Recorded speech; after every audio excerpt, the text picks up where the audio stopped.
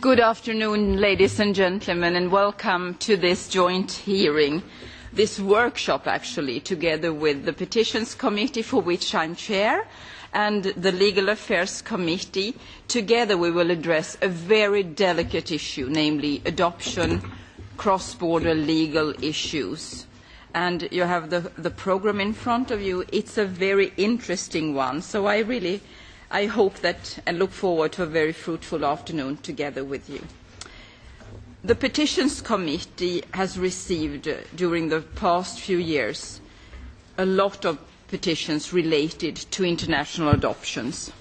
And even if the number has remained relatively low, they anyway do highlight very concrete problems faced by the EU citizens that are facing international adoptions. The Commission has replied that it does not consider specific European rules on the recognition of international adoption to be necessary, as all EU member states are parties to the 1993 Hague Convention, which states in its Article 23 that an adoption certified by the competent authorities of the state of the adoption as having been made in accordance with the Convention shall be recognised by operation of law in the other contracting states. But again, the actual implementation of this convention is a matter under the competence of the member states, and it seems that some of them are not complying with it, and this situation leads sometimes to breach of the freedom of movement and practical difficulties for the EU citizens and for the adopted children.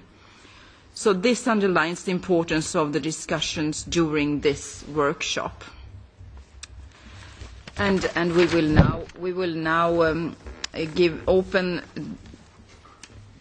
also this session by Tadeusz Zwiefka, who is the Vice Chair of the Legal Affairs Committee. Dzień dobry Państwu. Jest mi niezmiernie miło, że wspólnie z Cecilią Wikström. Thank you.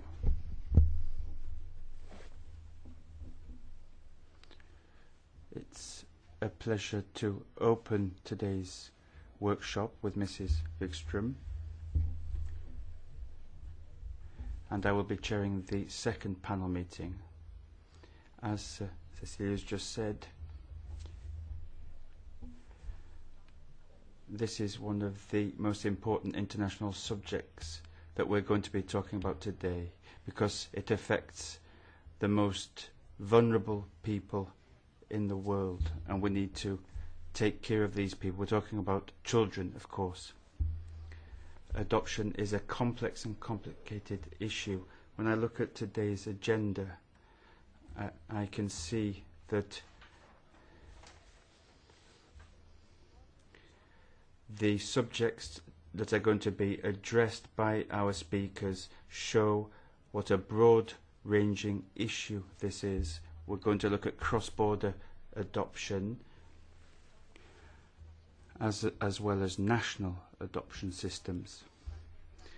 We're also going to talk about international adoption with reference to the signatories of the Hague Convention, and we're also going to talk about adoption in countries that haven't signed up to the 1993 Hague Convention. So I think we can say that we're going to be dealing with a very vast subject today. Today's debate, today's discussions will provide considerable added value. As shadow rapporteur, I'm going to be looking at the legal aspects of international adoption. This is an own initiative report, and I think today's debate and today's discussions will help me with this opinion. And a lot of what is said today will be reflected in the own initiative report, own initiative opinion, which is going to be drafted. We're also working on the Brussels II regulation. We're looking at issues of family codes and custody of children. Despite the existence of the Hague Convention,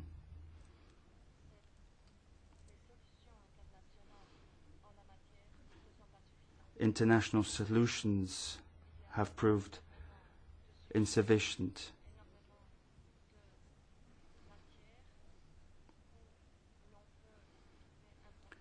There are lots of areas where progress can be made in order to better meet the needs of children.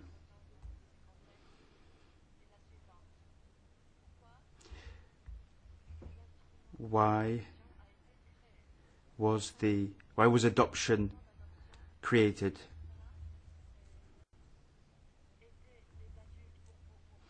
This instrument is not there to help adults to adopt children. The aim is to improve the conditions of the most vulnerable people in this world, i.e.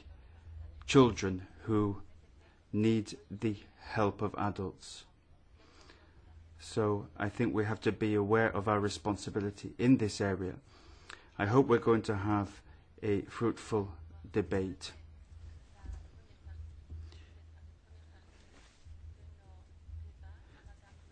I'm now going to hand over to Mrs. McGuinness, who is one of our vice presidents. Both who've introduced this topic for this afternoon, adoption, cross-border legal issues. It is an issue which, in my role as children's rights mediator in cases of child abduction, comes across our desk in the office, and clearly it isn't within our remit, but we are sensitive and mindful of citizens' concerns on it. So I am very honoured to be asked to chair this particular part of proceedings and to thank both Petitions and the Legal Affairs Committee for their diligence on this issue, and our cooperation has been excellent on it, and that is only right.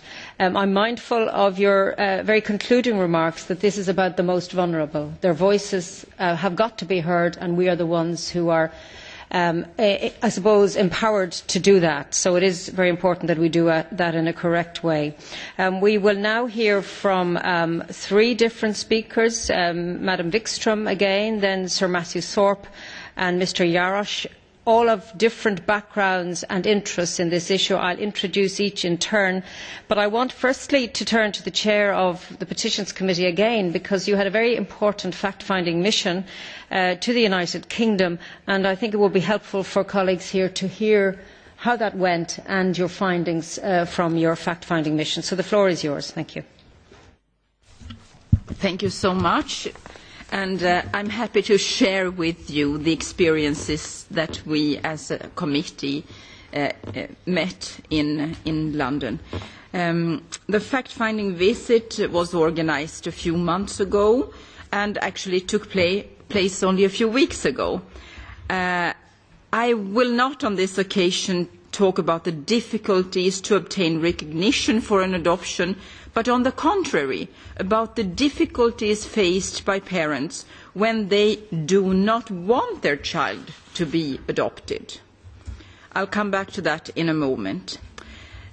Let me share with you our situation in the Petitions Committee. We have received approximately 20 petitions related to cases of children that have been taken into public care in England and in Wales, and subsequently being placed for adoption without the consent of the biological parents. That's why we label those as non-consensual adoptions, or even sometimes forced adoptions.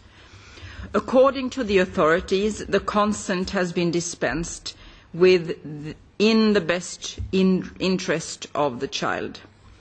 And this is of course crucial.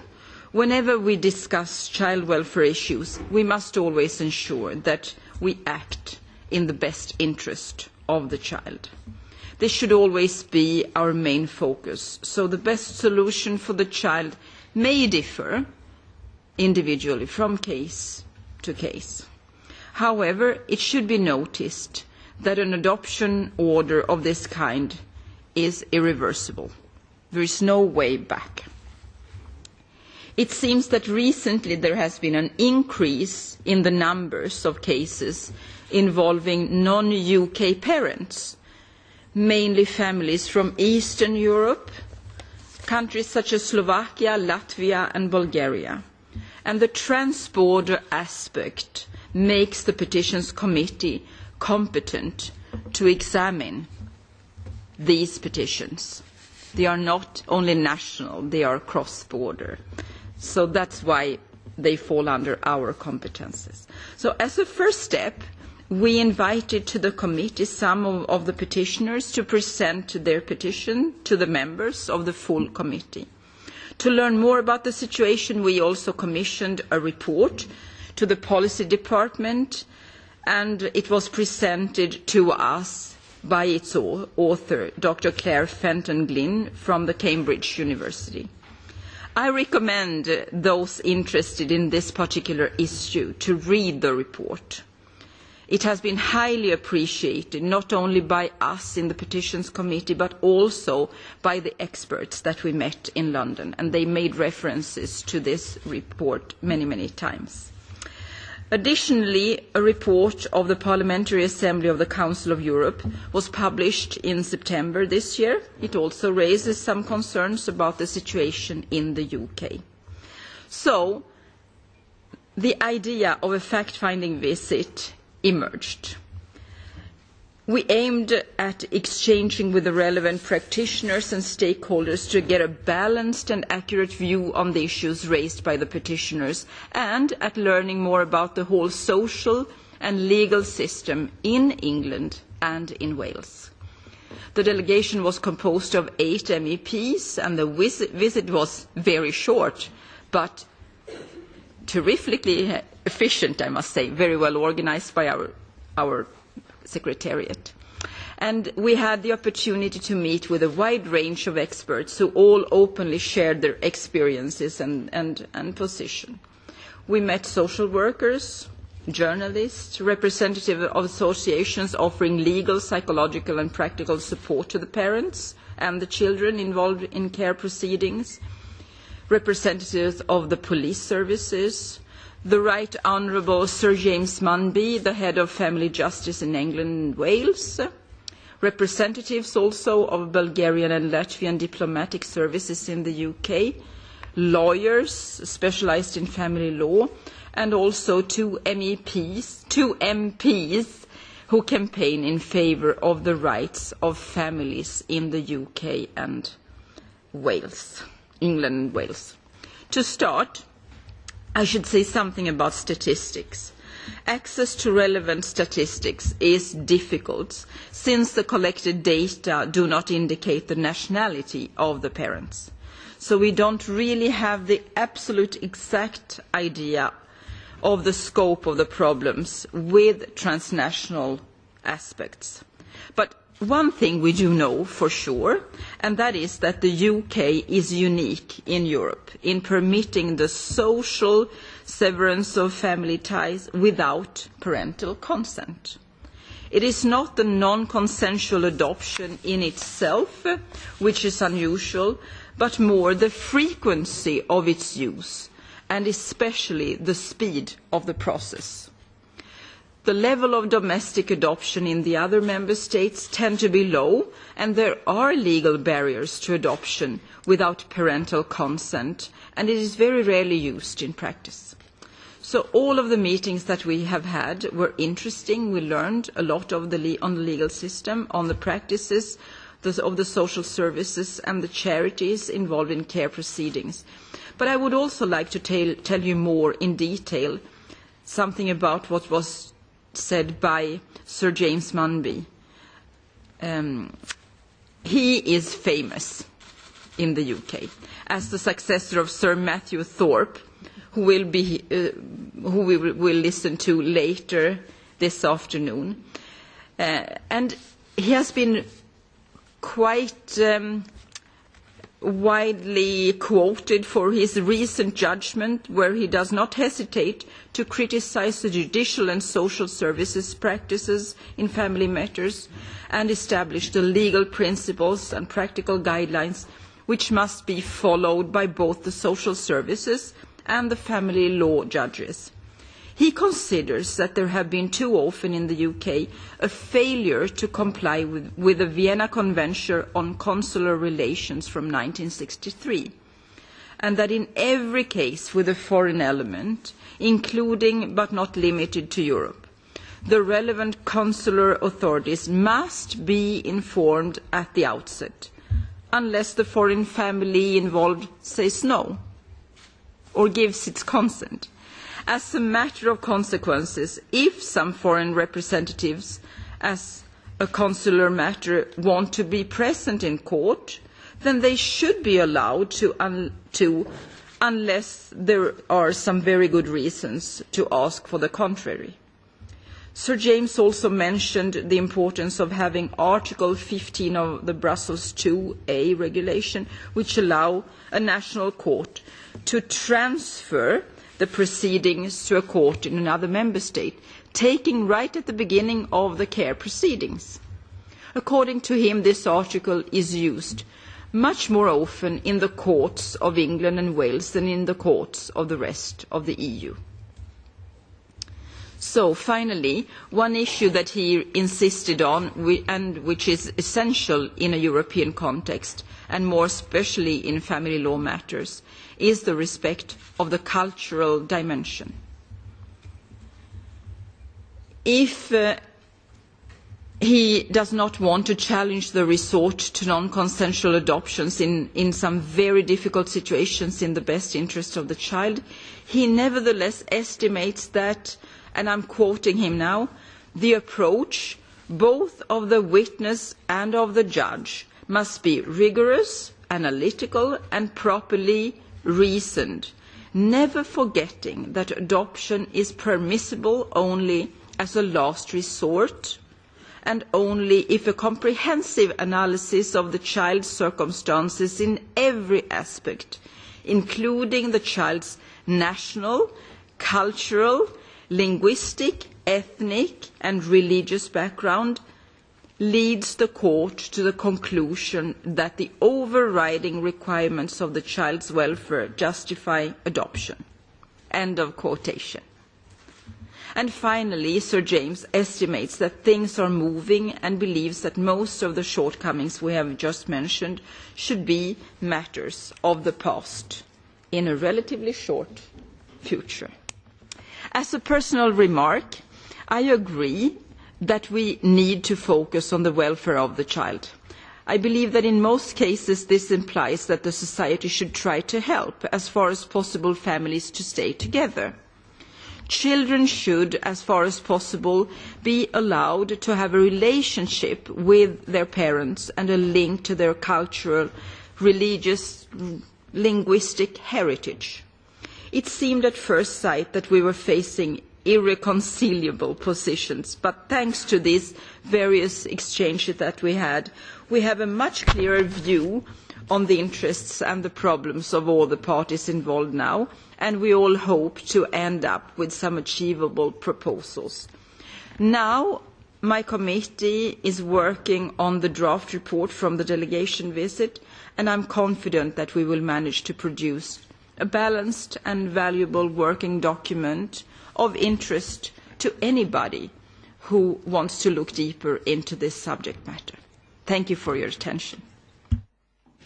And thank you, Madam Wikström, for the findings of your study. It is encouraging that when you engage with people, there is a better understanding. So I am looking forward to the report. But you did raise some very serious issues which we will deal with in our discussion. So let me just now introduce our next speaker, who has already been mentioned by Madam Wikström, and that is the Right Honourable Sir Matthew Thorpe. former head of international family justice for England and Wales, and I had the great pleasure of meeting Sir Matthew again in London at a hearing around this issue of children in care and cross-border dimensions. And we are very pleased, Sir Matthew, that you could come to the European Parliament and to share with us your vast experience in this area of international movement of children, and also to hear some of your recommendations on the way forward. The heading of your talk is Child Protection: Tensions Created by the Diversity of the Domestic Laws of EU Member States. So you have the floor, sir. Thank you. Thank you, Marid. I would like to reciprocate by expressing my pleasure at having the opportunity to put my point of view to this workshop.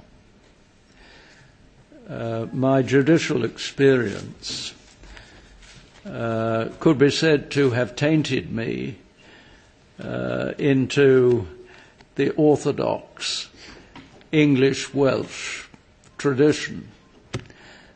All my professional life I have been a family lawyer in London, and in the last 8 years of my career I was head of international family justice for England and Wales.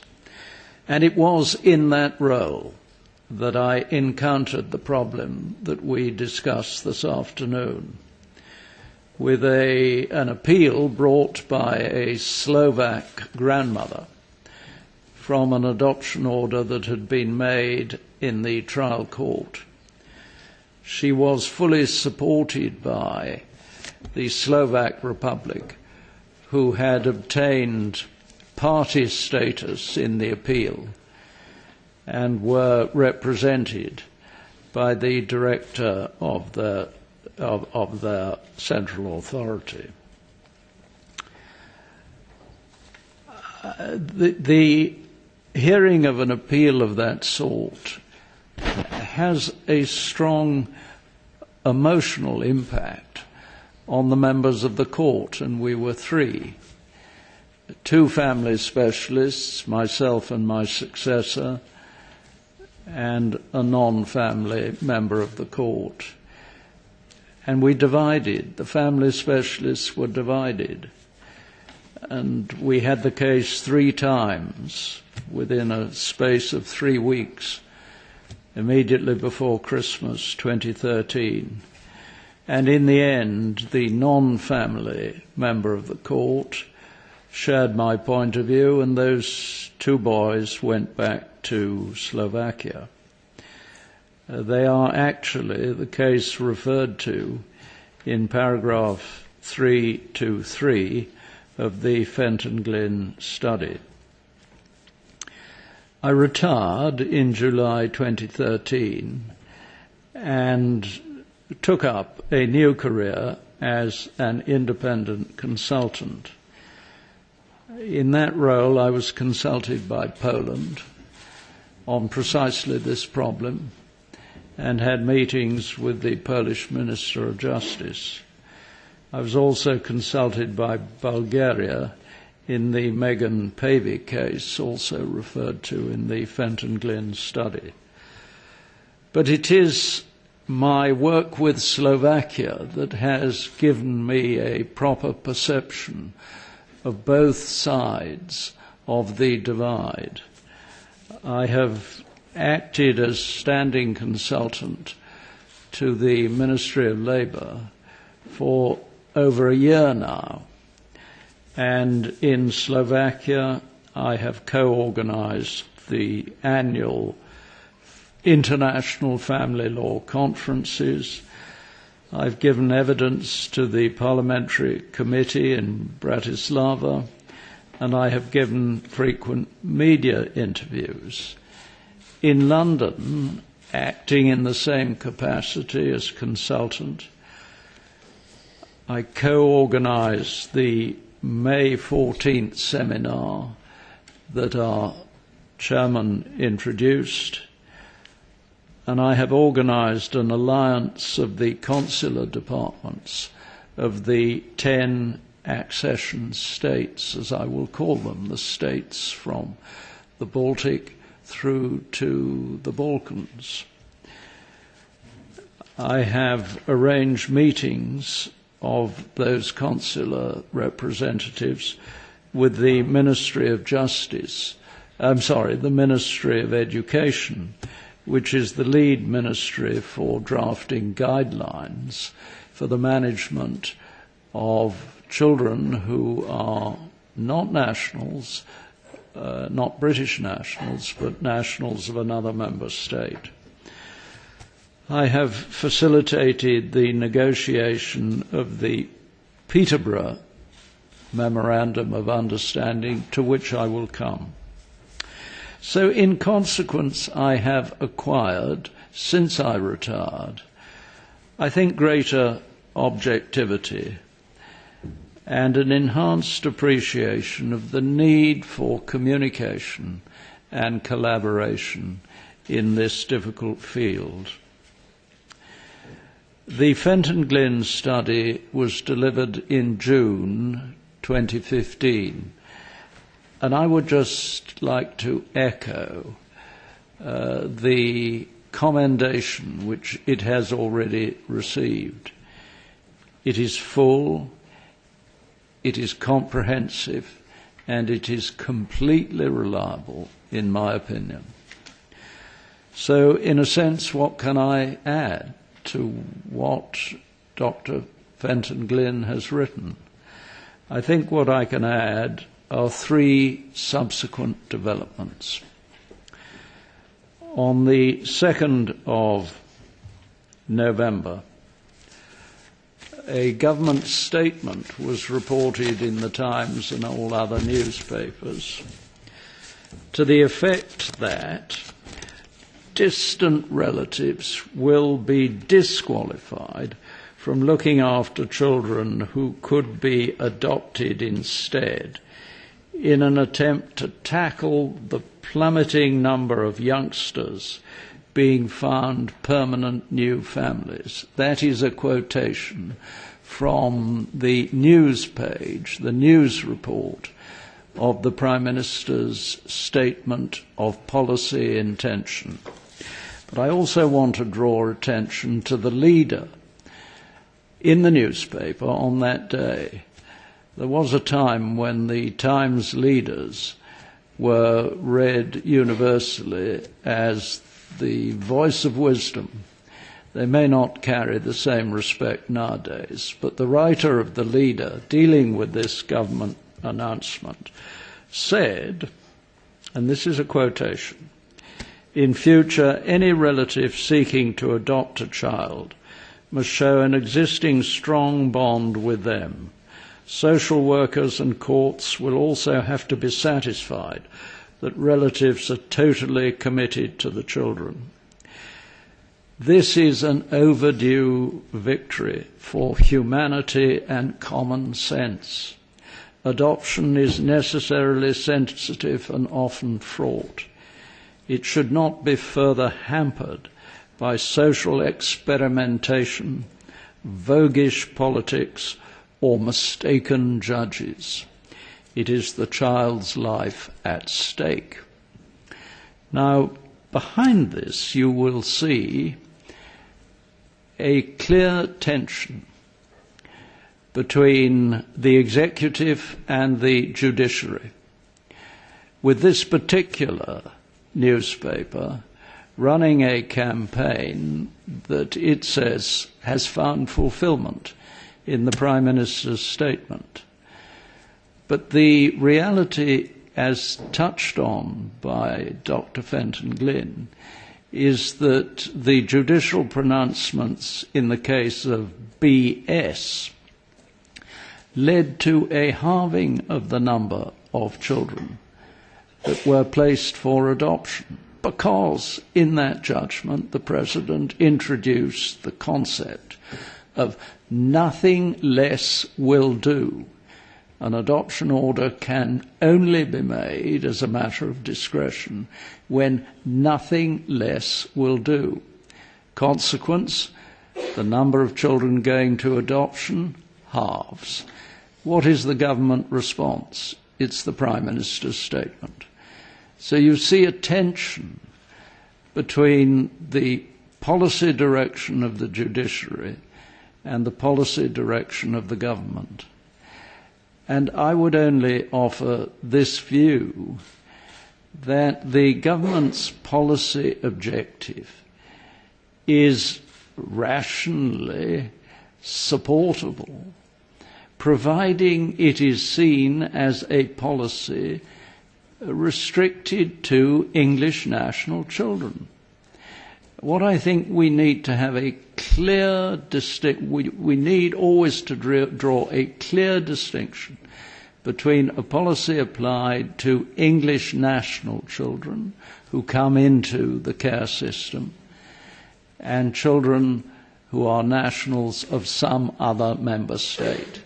And for them, we need the clear guidance that the President has given, Sir James Mumby has given, in this triad of cases. Re-E in January 2014, Re-CB in August 2015, and now I come to the second important development since the Fenton Glynn study, and that is the decision of the Court of Appeal in the case of Re-N, which coincidentally was handed down on the same day as the government statement.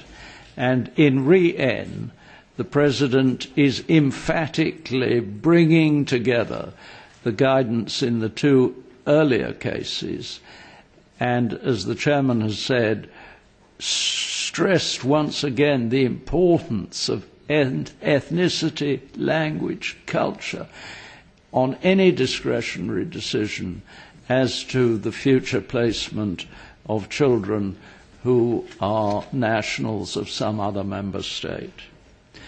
So we have this tension because in our system, unlike in many civil law systems, there is a wide discretion given to the judges to develop the statutory law. The black law comes from Parliament, but the judges exercise their discretion in formulating how it should be applied. The last point I make in relation to post-Fenton Glynn study developments is the Peterborough Memorandum of Understanding. And this, I think, may have a significant future importance. It is an agreement negotiated between the Slovak Ministry and an individual English local authority, Peterborough Council. Why Peterborough? Because there is a heavy concentration of Slovaks who are working in the agriculture and horticultural intensity that surrounds the city. And they are matched by a large number of Latvians and Portuguese. But because of this, the local authority in Peterborough has developed particular expertise in dealing with Slovak families. So have the schools, so have the medical health services. So Peterborough really understands Slovak people. And it seemed just a natural that there should be a clear contract between the Slovak state and the English local authority for cooperation, collaboration in any cases that involve Slovak national children. And what I would suggest is that this is something which could, I don't say it will, but which could grow. It could be replicated by other member states, and it could be replicated in other local authority areas. It has given a great deal of confidence to the Slovak Ministry that they now have the benefit of a clear agreement for collaboration and exchange of information, and it has given confidence to the professionals in Peterborough who feel that they now have a strong working relationship with the relevant ministry. So I would like to end where I almost started, by saying that the one thing that I think I have learned from the work I have been doing in this field is that everything depends upon communication. We have to communicate to better understand each other, to better understand our law, to better understand our policies, to better understand our practices. And I think that that has borne fruit. I think that there's no doubt at all that when England was first faced with the problem of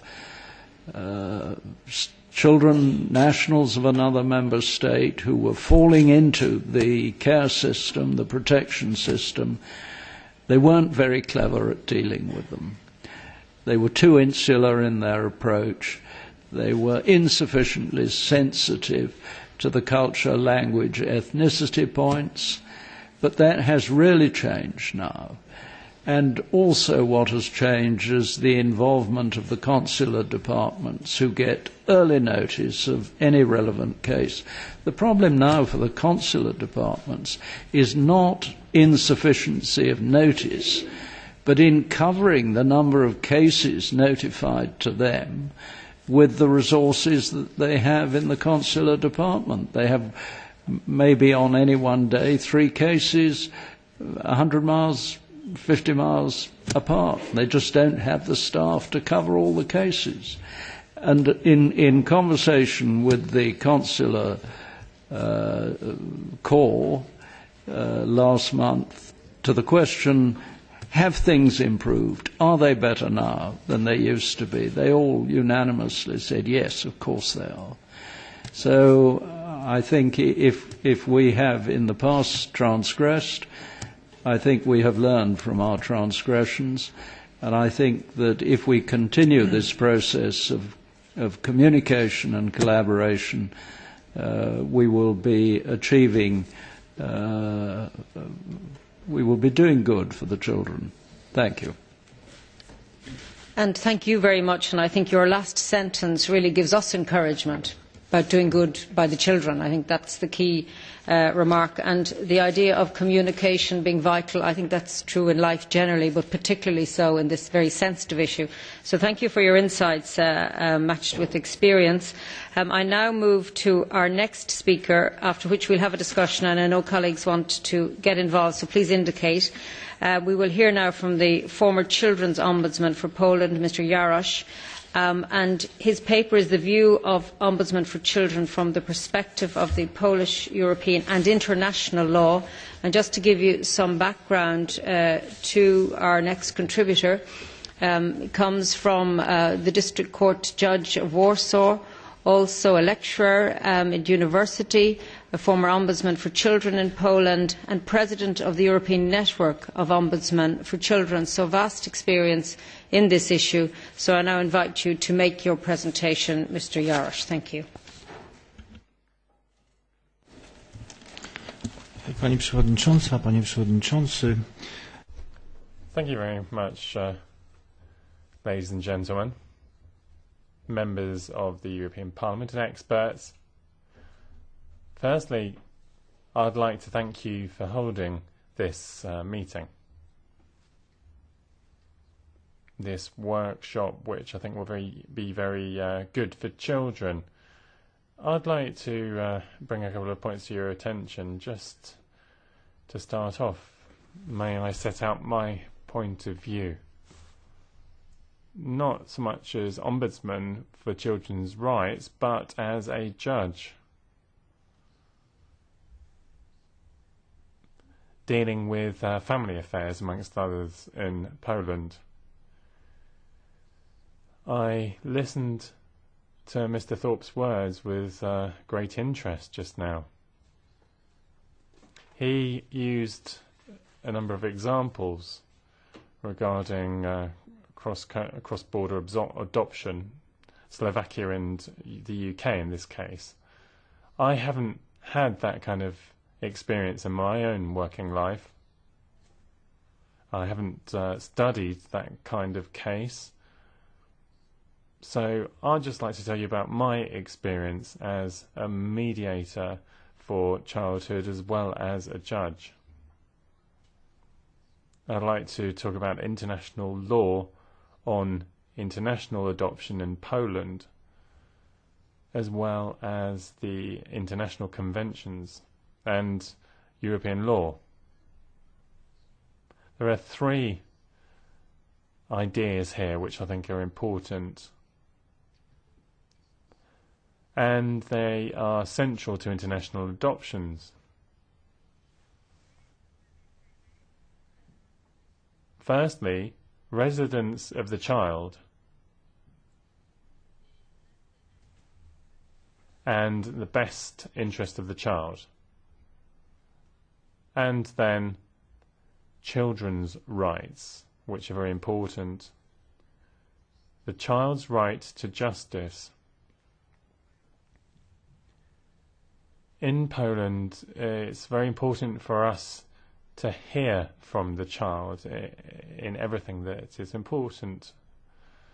According to Article 114 of the Code of the Family in Poland,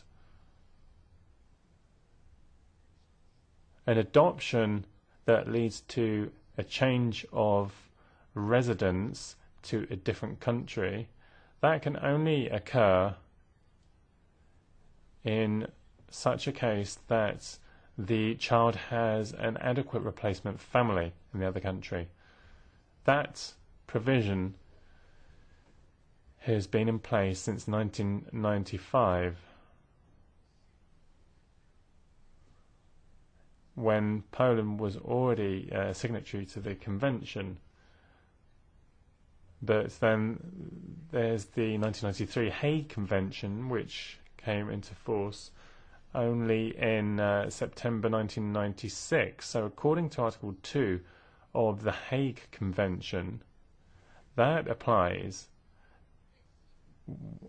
if and when the child resides in one country and then is taken to another country following adoption, or in either in his country of origin or in a host country. And the standards of the convention apply to signatory countries to the convention.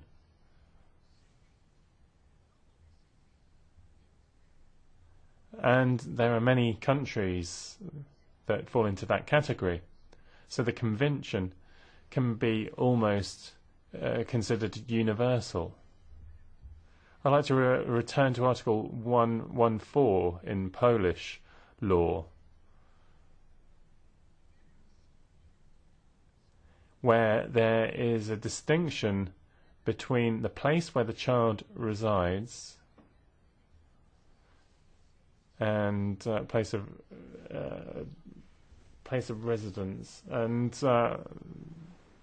these problems arise quite often in family law, in European law.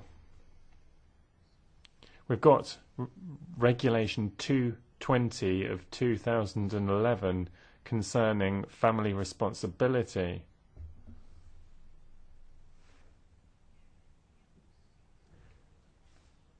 And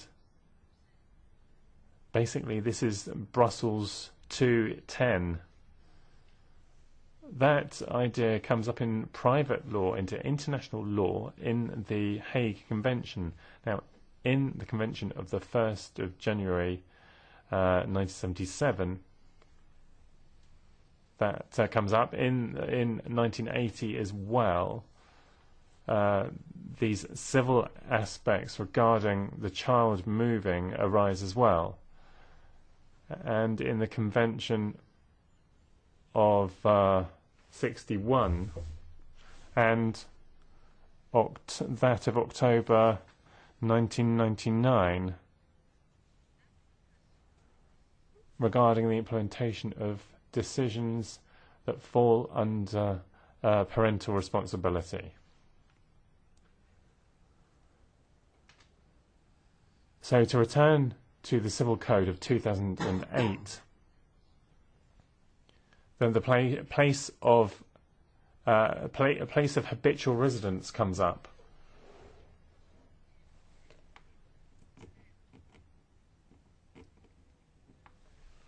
That comes up in issues regarding divorce. That's in Article 41 as well as the new law under the International Convention. But this problem regarding residence isn't defined in most of the documents. This place of residence is the place where all the child's activities are carried out. So it's a factual place.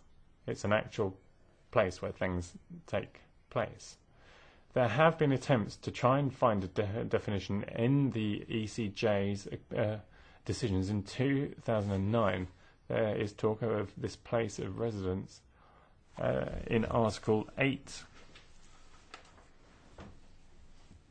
of Regulation 2001-2003.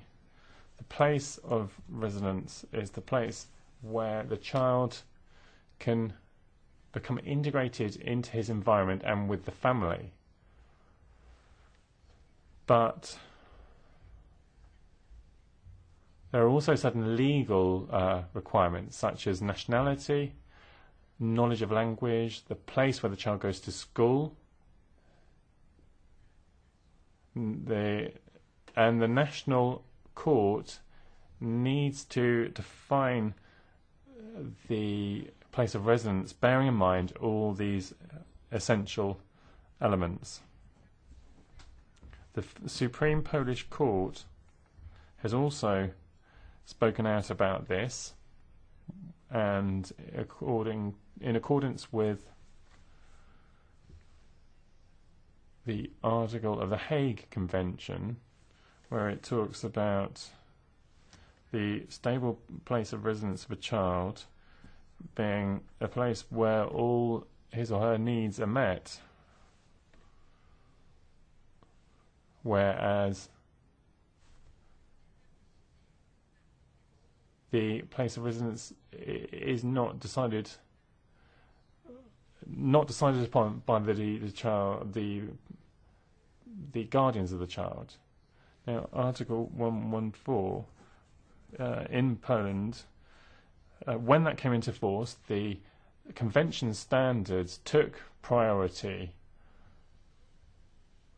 over the Polish family convention standards, and in agreement with the Polish convention, according to the Polish constitution, those conventions signed take priority over the provisions of national law. In the Hague Convention, it talks about subsidiarity, and that's much more flexible than in Article 114 of Polish law.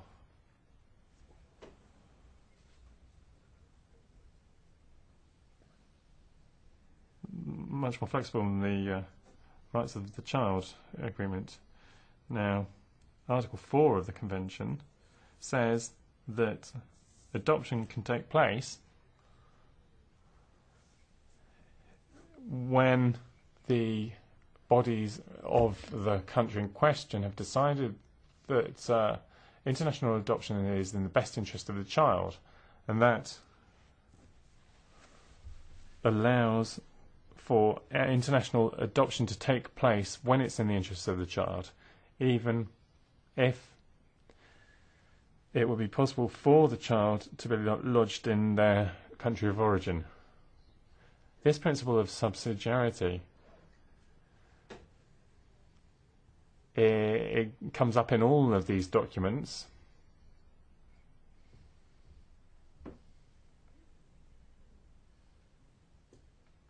But this allows for the following interpretation: even if the child can be adopted in his or her country of origin, it may well be in their interest to find a better environment abroad for family reasons.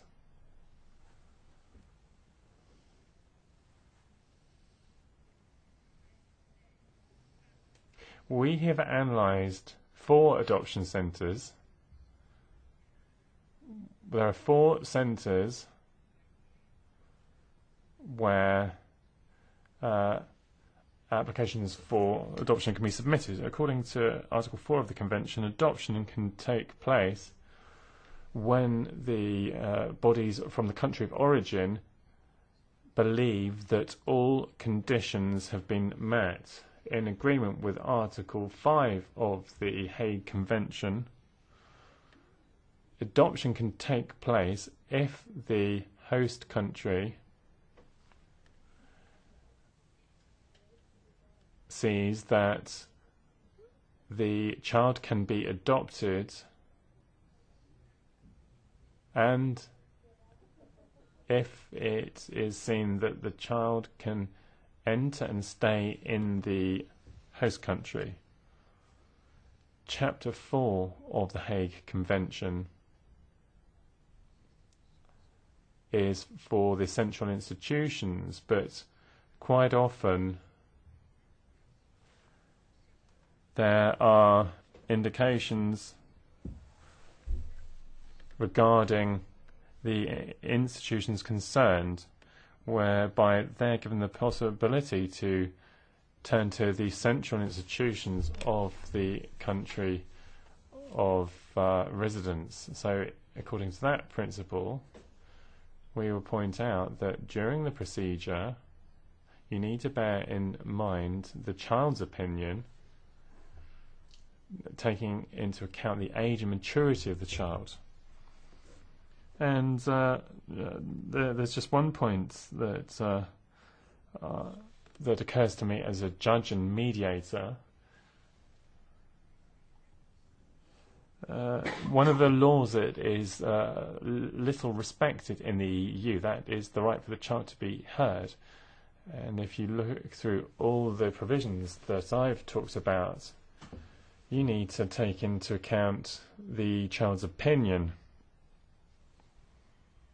according to how old and mature the child is. But what does that actually mean? Well, it means that firstly, the child needs to be heard, but if he or she isn't heard, then how do you take the child's opinion into account? If you take into account the child's opinion, you need to look at everything, such as age and maturity, as I say, their state of health. But you can't stop the child from being heard just for one of those reasons. The injustice here isn't to do with the procedure. What's unjust here is the absence of procedure. If the child cannot utilise this right, then there will be conflict. The conflict arises when we go against human rights. So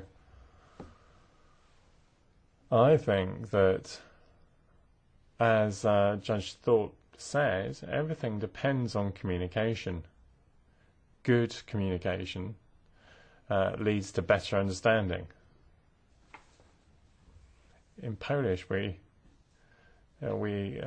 say, yes, words are holy, but what we need is, in those countries that are signatories of the Convention on the Rights of the Child, all of these provisions need to be pinned down on the ground in the best interest of the child. Thank you. And thank you very much, particularly your focus on listening to the voice of the child, because this is an issue that is different across the member states. There are different systems in place, and in some places there are no systems to listen to the voice of the child. So I think you've raised a very important issue, and equally you have reinforced the point around communication. So I'm going to open the floor now and give our first remark or question to Mr. Wojciechowski, and if other colleagues would like to indicate, we can take their points. Thank you. Dziękuję bardzo, Pani Przewodnicząca. Dziękuję bardzo za zorganizowanie tej. Thank you, Chairman, Madam Chairman. Thank you for organising this workshop. And also I'd like to thank you for organising the visit to London. I was there, and all of the meetings in London were very good.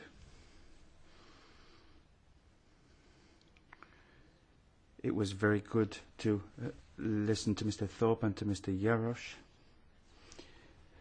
I have worked with Mr. Yarosh when he was a judge and when he was parliamentarian.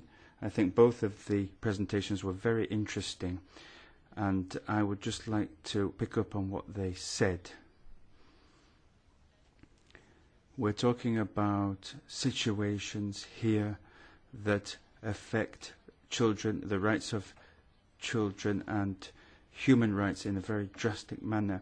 We're talking about situations, tragic human situations very often. Forced adoptions against the will of the parents and the children, not taking account of the will of children, is a real tragedy. And this leads to families being split up, whole families being split up. Recently, I saw two documentaries on the same day in Poland, on Polish TV. One dealt with the case of two brothers who were reunited at the age of 70. They had been separated during the Second World War. They'd been looking for each other for decades. One lived in the United States, the other in Poland, and they were reunited, and we saw that there was a great deal of emotion when these two brothers met at an airport in Poland, because it had taken them so long to find each other. And then second documentary related to a young woman who was looking for her brother. They had been separated when they were children. She only had a vague memory of her brother, who had been taken away from her, had been given up for adoption. We don't know which court gave him up for adoption. The woman had been looking for her brother, but she couldn't get any information. She didn't know what had happened to him, because when someone is put up for adoption, then all family ties with the biological family are broken. So the woman didn't know whether the brother was in Poland, whether he was still living or not. So I watched these two documentaries and I thought, well, this is really inhumane. These young people separated by war, and they can be reunited. That's okay. But then when a judge decides this, then this is a real tragedy. Separating, splitting up brothers and sisters is just not right. And when it comes to adoption, I think we should make sure that brothers and sisters stay together, because having brothers and sisters is a gift from heaven.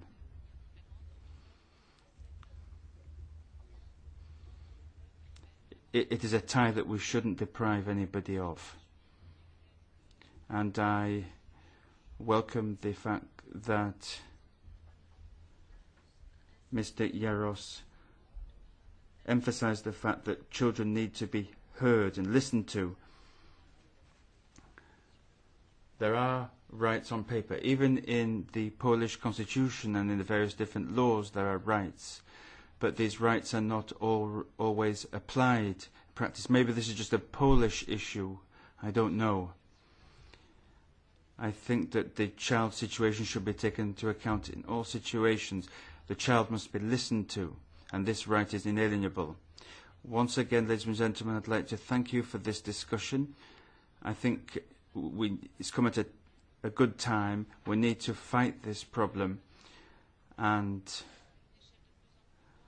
what is happening increasingly to children in Europe is very dangerous. It's one of our major challenges for the future in the European Union. We need to have clear and humane rules underpinning this area. Thank you very much, and thank you for the trip to London. Thank you for this discussion, and I'm happy to see that there has been some progress made as set out by the Right Honourable Mr. Thorpe. So I think things are heading in the right direction, and hopefully this will pay off and we will have better respect and compliance with children's rights, and we'll deal with children more humanely in the future. Contribution. Mr. Yar, you have a question or comment? Ja, vielen Dank, Frau Vorsitzende, und auch vielen Thank you, Chair, and thank you to the organisers of this workshop. I'm coordinator in the Petitions Committee, and our chair, Ms. Wikström, has already said that we're often overwhelmed by the petitions that come into us because they're about the rights and adoption of children. They're often heartrending, and we in the Petitions Committee are not a court and can only provide indirect help, but yet have to. So it's good to see the problem being addressed by the Committee of Legal Affairs, so that we can move towards European legislation. But in the European Union, we have our internal market, and we've been very successful with the exchange of goods, but we're not so good perhaps with the exchange of people, because people do move around the European Union. They're free to do so. They have to get to know each other. They're allowed to get to know each other, fall in love, get married, and so on. And that's where things often go wrong. And in my experience, that we have valued this whole aspect here, the two. We have to give more attention to it. The finding visit to London was very useful. There will also be similar missions to Berlin and Denmark. When you talk to the member states, they all have their own systems, and they're all very happy with their own systems. And their attitude has been,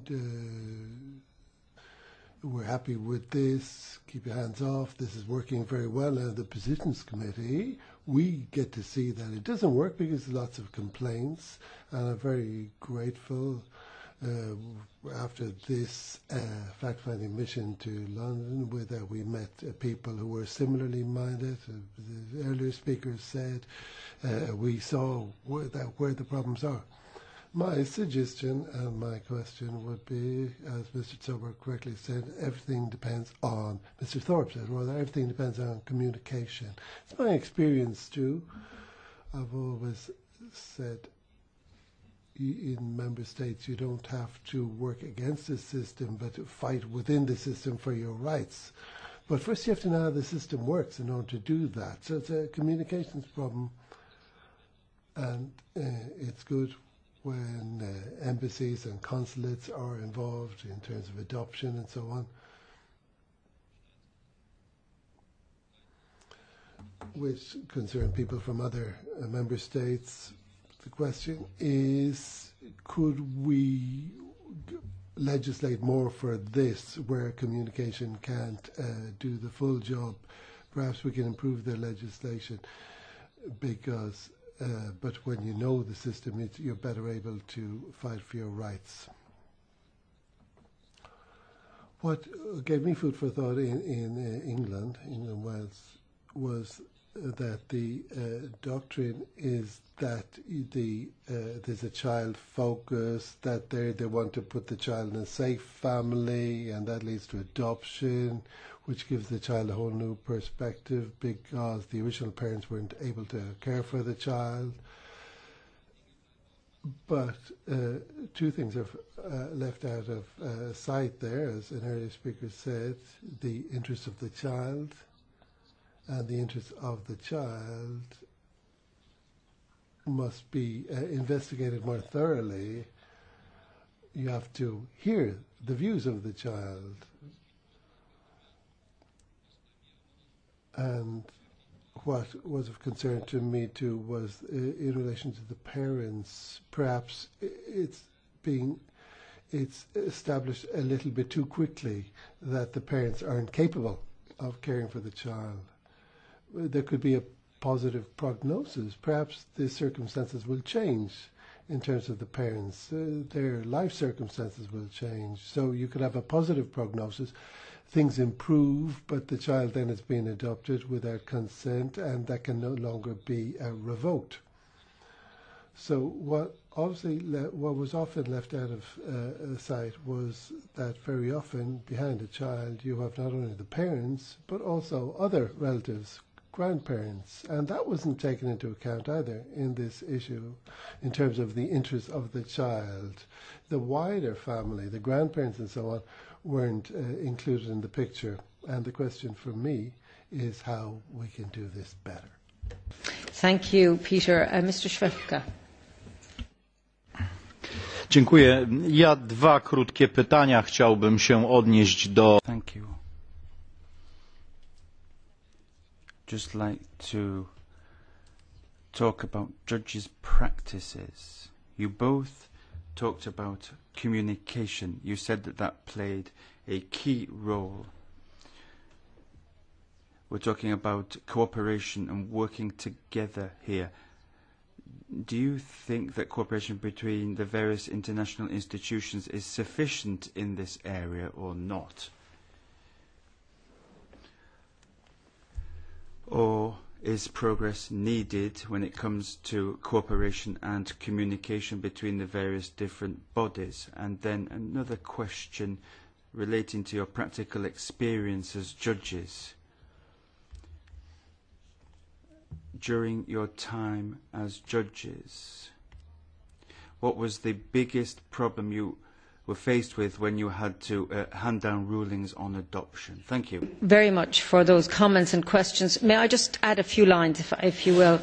And in relation to the UK situation, Sir Matthew, just to try and extract, because the political statement recently about trying to, if you like, increase the flow of children through the care system more rapidly and into adoptions is quite a political statement on a social care system. I'm wondering, is adoption being looked at as a cure for the care system rather than a good solution for the children? The second question relates to citizenship. I wasn't entirely clear if there are two different nationalities married in the UK with a child born in the UK. Do you refer to that child as a UK citizen, or is it a citizen of the member state of origin of the parents, and what impact that should have on decisions that are taken?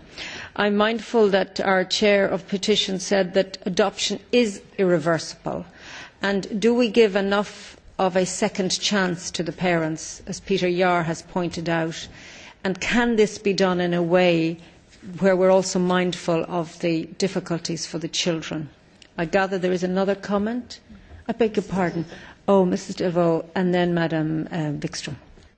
Merci, Madame la. Thank you very much, Chair. Well, my question may have already been answered. I've come in late, unfortunately. I also believe that you need to ask the child's opinion, and I'd like to know whether, according to your experience, there's an ideal age from which you can ask the child's opinion. What kind of age could you imagine there? Madam Wikström. Thank you. Well, actually, it was you that initiated my question. That is that the whole process of adoption is in the UK very quick if you compare to other member states. 26 weeks as an average, which is very, very quickly. It's only half a year. And if we are there to give a parent another chance to come back to get his life or her life sorted out in order to be able to take care of the child and take the child back, the vast majority of us would say that the UK system allows for a huge number of adoptions, and they are being decided for and dealt with under a very, very quick procedure. When we were there, the Prime Minister came up public and he said, no, we have too few adoptions, and the decision is taken too slowly.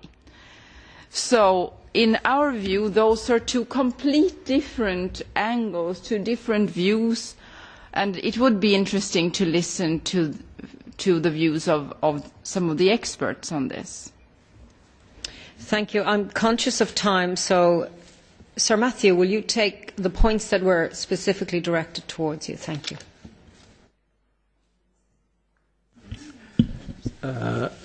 Judicial communication and collaboration in Europe, I would say, has improved dramatically as a result of the creation and enlargement of the International Judicial Hague Network, so that every European member state now has a network judge, and this system has been refined and developed. It works excellently well. I mean, for instance, Poland has appointed a network judge late in the day, but it has been hugely beneficial to us because we have a lot of Anglo-Polish cases. The experience of a judge who has to make an adoption order decision, of course it's agonizingly difficult work, but you are defended by your experience and probably defended by whatever strengths you have in your own family life, which helps you cope with the workload and the difficult decisions. Moving on to Myred's points, the policy of government, I think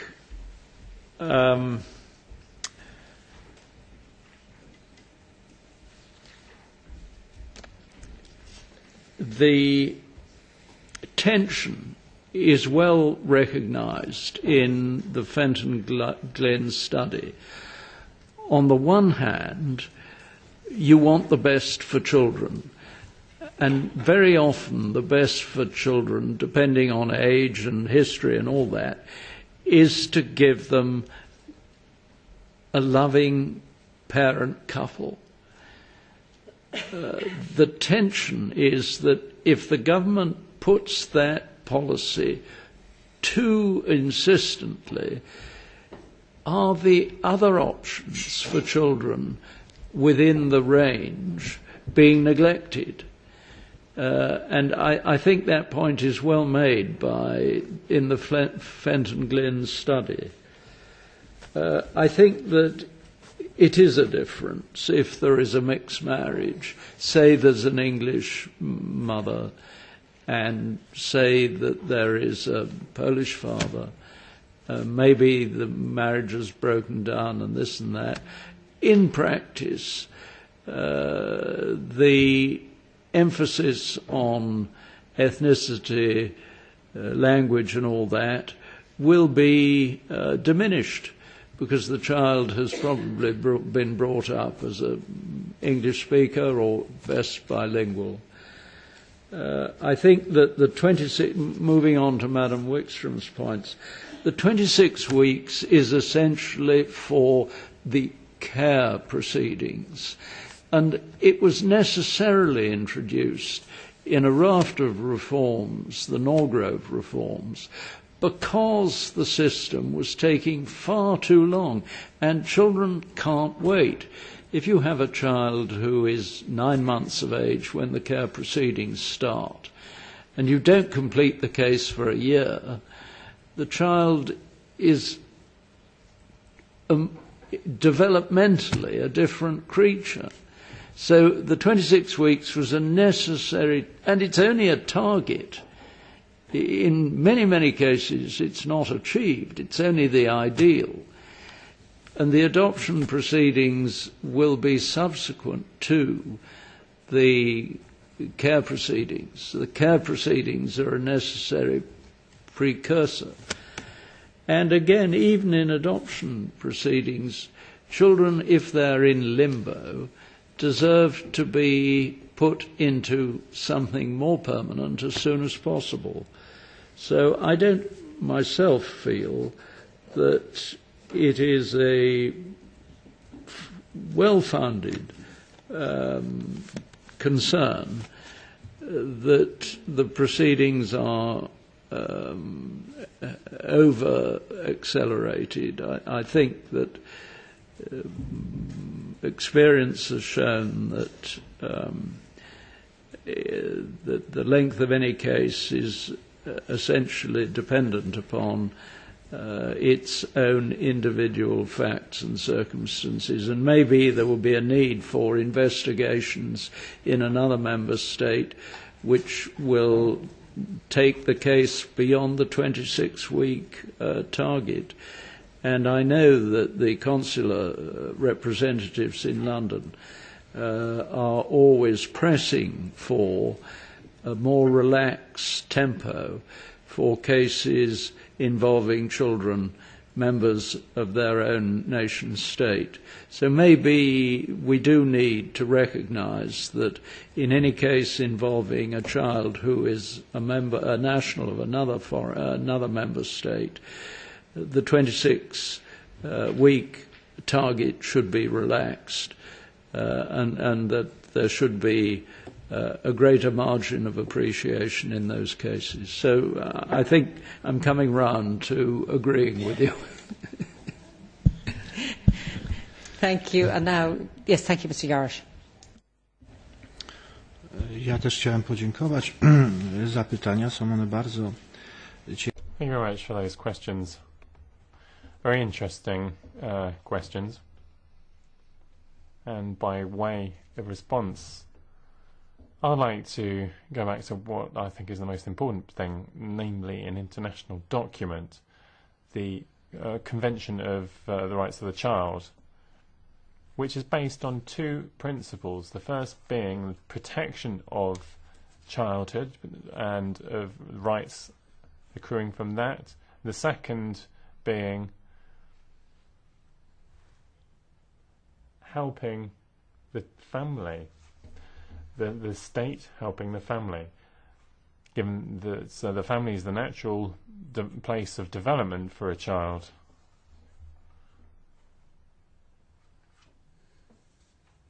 I'm very proud of this document because it came about as a result of Polish initiative and is based on the world-renowned Polish educator that prepared the philosophical basis of it. And this idea of cooperation is central to it. Now, as to whether cooperation between member states is sufficient, I don't think that is the case.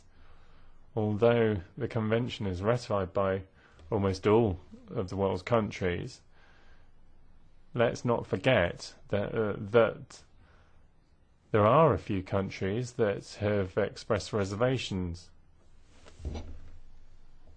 regarding adoption, rights of the child, right to legal presence, and so on. Regarding treatment of the family, that varies from country to country. And how can we make sure that the social protection system isn't superseded here? Now, The idea here is that you could take children away from a family for economic reasons. I think that is unacceptable. If there is an economic problem in a family, then you need to find ways of helping the family. And I've said this using practical examples. Sometimes children have been taken away from families because of poverty within the family, and then we've had to step in. And it's turned out that it has been possible to improve the family's economic outlook. Even local authorities, the local mayor, for example, were able to help the family to improve their daily living standards by building a bathroom, for example.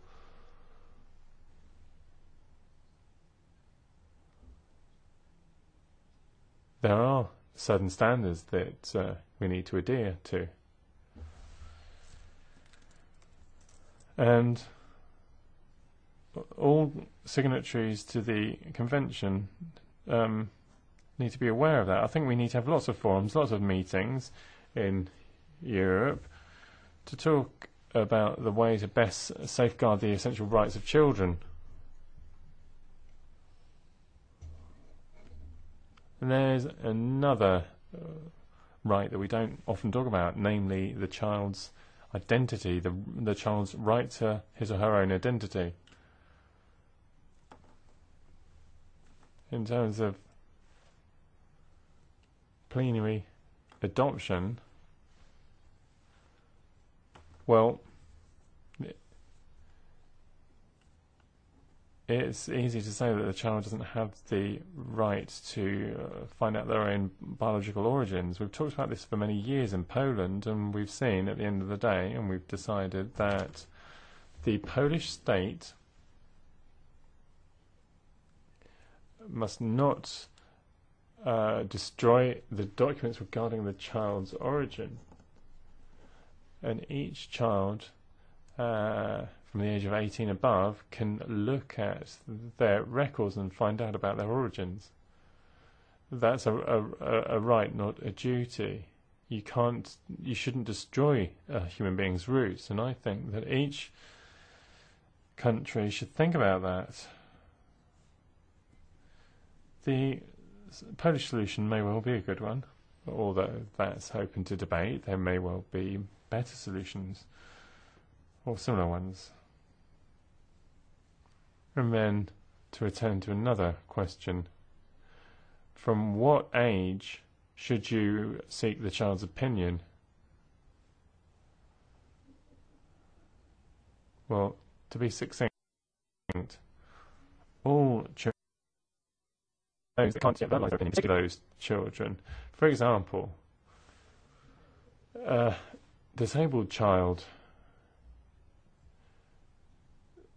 Should a disabled child not be heard because they have problems putting across their opinion? Well, that child should be protected. We have comments from the Committee on Rights of the Child. There are 16 points there. And they say that there shouldn't be problems interpreting a child even if they can't talk. There is eye contact, body language. There are experts that can decode that language. And then there's another problem. Should we take into account the child's opinion? I'm just wrapping up, Chair. A 13-year-old child has an opinion and says that they're able to say whether they agree with adoption or not. Thank you very much. Thank you to Madam Wikström, Sir Matthew Thorpe and Mr Jarosz. If I may summarise some of the points and in 1 minute to say that there's a huge sensitivity about this issue generally, about adoption, because Member States have had different and difficult experiences, my own in particular, and I invite colleagues to look at the Irish experience and how we're now dealing with things that happened 20, 30, 40, 50 years ago, and to warn other Member States to avoid these problems. The second issue is the need for greater cooperation at judicial level, and I very much appreciate the comments of Sir Matthew that things are improving and will improve further. The need to keep the child at the centre and how difficult that is in order to hear the child and to reflect its interests. And then to look at the family and very poignantly, Mr Yarosh, your issue about making sure we do not remove children for economic reasons, so that there is a social engineering by accident around this very sensitive issue.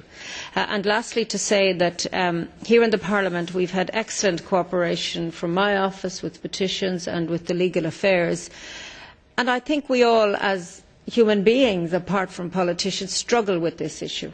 But we do want to make sure that we voice these problems in the European Parliament and help find solutions where we can, recognising subsidiarity and other sensitivities, but that we are here to assist in this very difficult process. So my thanks to you all and my colleagues for contributing to the debate and for allowing me to chair this really important event this afternoon. And I now happily hand over for the next session to our chairman, Mr Schwifka. Thank you. Bardzo dziękuję pani przewodniczącej McGuinness. Dziękuję. Thank you, Chair. Ms. McGuinness. And I'd like to thank our three speakers. This exchange of views has been very interesting. We have seen how high emotions are in terms of resolving these problems. And we move on now to the second part of the workshop. And this deals with recognition of cross-border adoptions. There are many aspects pertaining to the family, so we're now going to focus on the status of the family, definition of the family in different member states, on the approach to the rights and obligations surrounding the family. First, we turn to Gianpaolo Romano from Geneva University, who is going to talk about these initial aspects. Thank you, Chair. I would like to thank the European Parliament for its generous invitation to a professor from a Swiss university, although I do have Italian nationality too.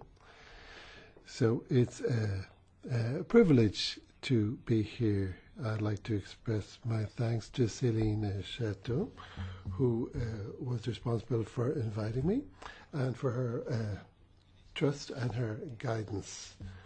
We're here to talk about, I've been asked here to talk about family situations, even beyond adoption. Now, situation means lots of things, so I prefer to talk about family status rather than situation.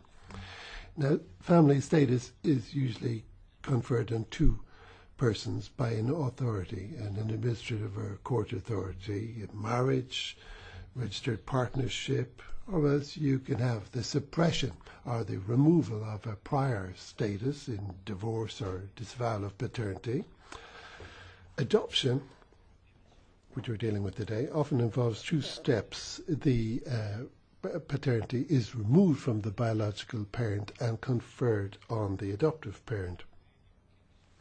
Now, as you say, Chair, a statute is defined by the totality of the legal effects it produces in terms of public law, nationality, family reunions, and private law, which are contractual rights entered into by the new parent, or the matrimonial regime, which is brought about by marriage, or paternity rights, for example, between the child and the parent. Now, as of now, there is no European instrument on international competence to confer family status, or laying down rules on the creation or recognition of status. on the recognition of marriages or registered partnership, or paternity resulting from an adoption, or judicial recognition of paternity. There are only two regulations regarding the removal of a status, divorce and annulment, and that's Brussels 2A and Rome 3, which is in force in only just half of the member states of the EU. So this legislative timidity, if I may term it thus, in the European Union with regard to the creation of family status is in contrast with the large number of regulations which will be adopting in terms of the effects that flow from a status. For example, maintenance obligations, succession, or soon to be the case, matrimonial regimes, and as regards paternity, including adoptive paternity. The rights and obligations of paternity are covered by Brussels 2A in terms of competence and recognition of judgments, and from the Hague Convention in 1996 in terms of the applicable law. To summarize, a member state is, as of now, free, at the request of the parties concerned, or one of them, to confer a family status, which another member state is also free not to recognize. But this dual freedom is likely to generate a conflict of family statuses in terms of limping or half-baked marriage or adoption and so on. Take case, an example, Mr. Dupont, French, and Mr. Bianchi, Italian. Now in France, France can make it the marriage for all available to whom it wishes, so the two can marry in France, but Italy is similarly free in terms of Italian public policy to deny recognition of that marriage, that is to refuse to register it in the Italian civil register pertaining to Mr. Bianchi, who remains unmarried, therefore, from the point of view of Italy. So what are the consequences of this Franco-Italian disagreement in terms of the civil status of the two individuals who are married in France but not married in Italy? So from the Italian perspective, Mr. Bianchi has no maintenance obligations because he's not the spouse of Mr. Dupont. But in France, Mr. Bianchi is under an obligation to maintain Mr. Dupont because he's his spouse. So if Mr. Dupont gets a French judgment ordering Mr. Bianchi to pay him maintenance, Mr. Bianchi can ask the Italian authorities to reverse that decision, refusing to enforce, therefore, the French judgment. Why? Because Italian public policy is opposed to the recognition of the French marriage. It can also refuse to recognize, flowing from that, a French judgment based on the status of spouse, which is not recognized in Italy. And therefore the Franco-Italian conflict in terms of status will have generated a Franco-Italian conflict in terms of maintenance obligations. As we speak, there's no legal means in the European Union to resolve a conflict of judgments between two member states. The Luxembourg Court, the Court of Justice, hasn't got such a power. So the conflict will ultimately be resolved because war never goes on forever, fortunately, but the resolution of the conflict will not be a legal one. It could be brought about by private justice, the law of the stronger, or the quicker, or the smarter.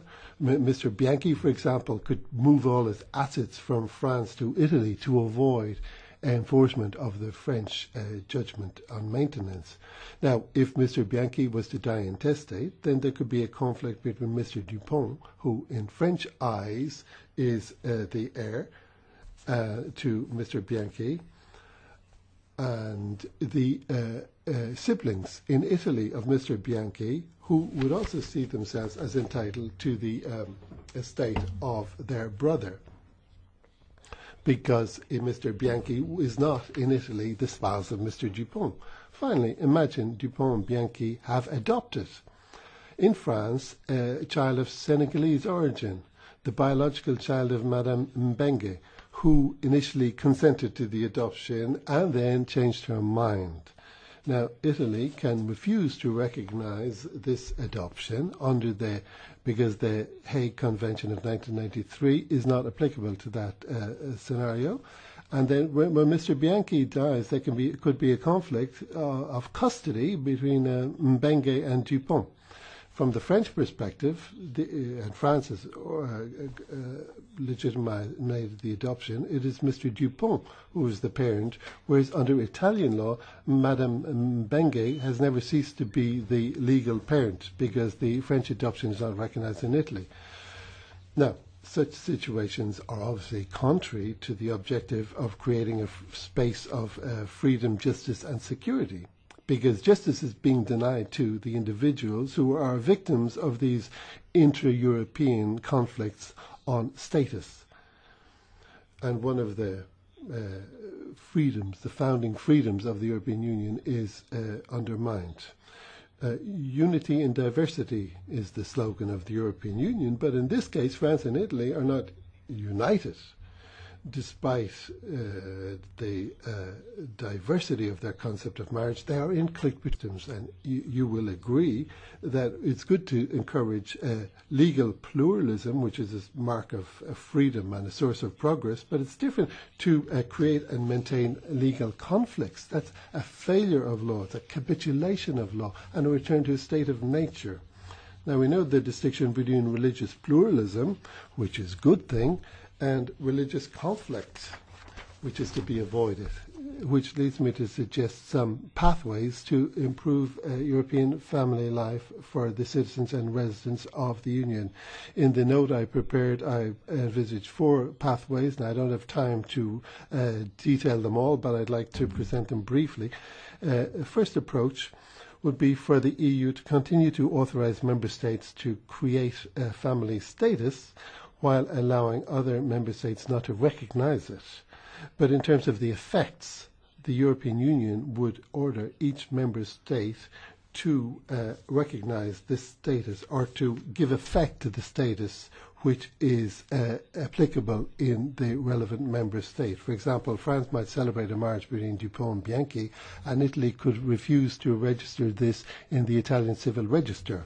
So that status quo would remain in that respect. But if the law applicable to maintenance is French law, then Italy would apply the status that Mr. Dupont and Bianchi have in France and would consider them married for maintenance purposes. Italy would also lose the option of not enforcing a French judgment ordering Mr. Bianchi to pay maintenance. But if the law applicable to succession of Mr. Bianchi was Italian law, then France would have to go along with the non-spousal status of Mr. Dupont in Italian eyes. So it would be sort of variable geometry status, semi-status. So for some effects, Dupont and Bianchi would be spouses in France and in Italy, and for other effects, the two would be non-spouses both in France and also in Italy. The second option is much more far-reaching, I fear, or invasive. It would require imposing on each member state to systematically recognize any family status conferred by any other member state. So, an adoption ordered in the United Kingdom where the two adoptive mothers were a Bulgarian and a Pole living in England or Britain, that would be binding on Bulgaria and Poland, who couldn't rely on public policy to refuse it. Or to stay topical, if a German citizen used a surrogate mother in Greece and obtained an order from the Greek authorities to that effect, that status, if it was validly created in Greece, would be binding on the German authorities, who would have to register it in the German civil register. That would be a major change. It would be revolutionary. And for this innovation to be acceptable, it would mean that the European Union would have to list the obligations in question to discourage tourism, matrimonial tourism or adoptive or procreative tourism. Now, the third pathway would be to bring the authorities of 2 or more member states together in a procedure of co-decision making or cooperation. This would be similar to what you find under the Hague Convention of 1983, which Ms. Martinez is going to talk to us in more detail about. And this would have the 2 member states work together. They would be required to coordinate their positions so that when the adoption is ordered, it would almost be a binational decision following a bi-state procedure, a transnational procedure, because the 2 states would have contributed to the decision, the state of residence of the child and of the adoptive parents. Now, in terms of surrogate motherhood, the pathway would mean that before ordering or authorizing surrogacy in Greece, the Greek authorities have to conduct the German authorities where the prospective adoptive mother comes from. So they would have to coordinate the positions, and in my note, I discussed the various solutions that would be available in that scenario. Now, just very quickly, the 4th pathway,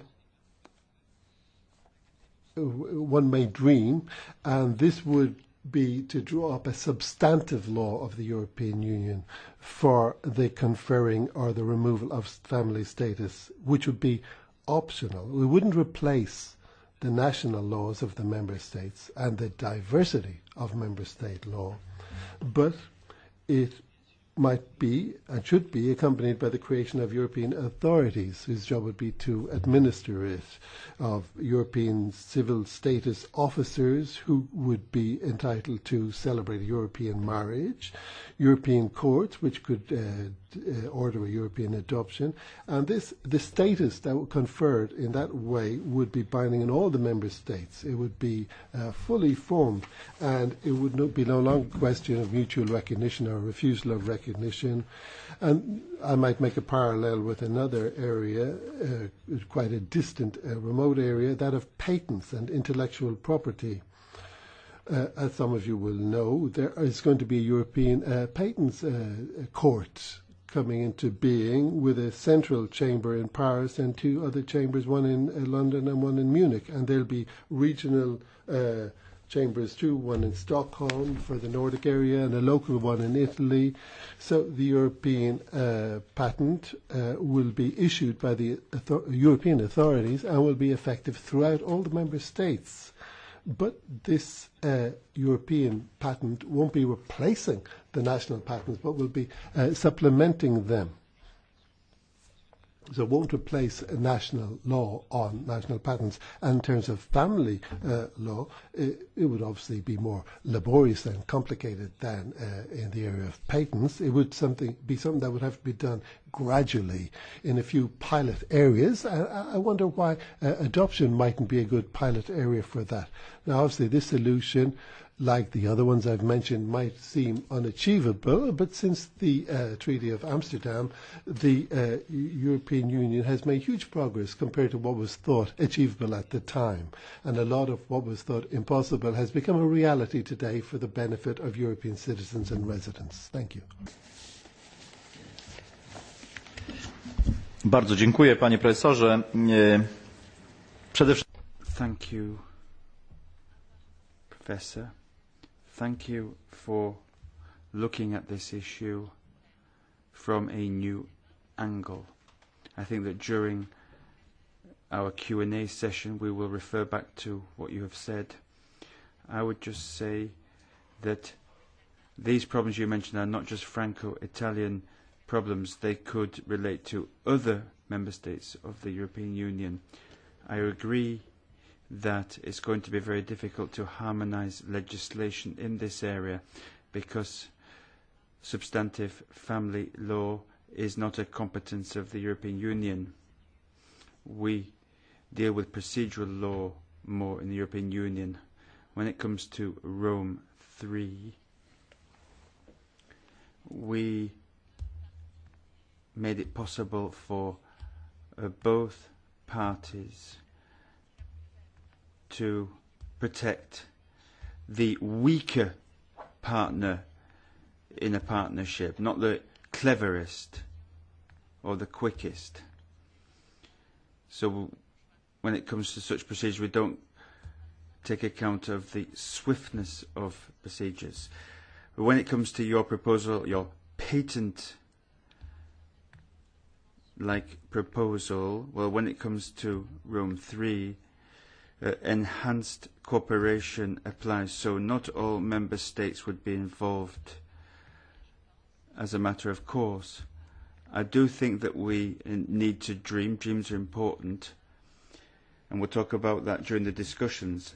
But before that, we're going to hear from Mrs. Martinez-Mora, who is the Principal of National Law.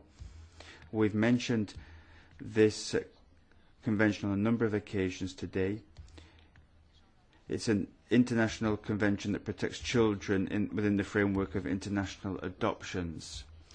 And I think that this should enable us to think about new, innovative and effective solutions.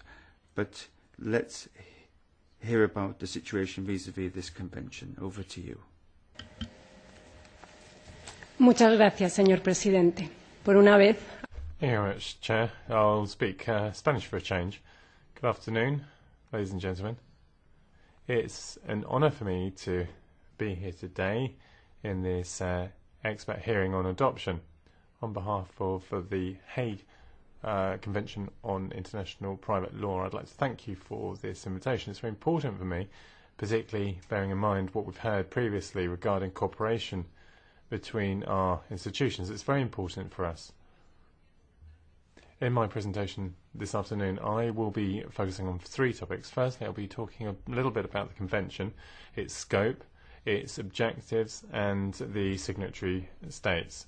Secondly, I'll be talking a little bit about automatic recognition, its effects, strengths and challenges, and then to wrap up, I'll look at a few ideas for the future.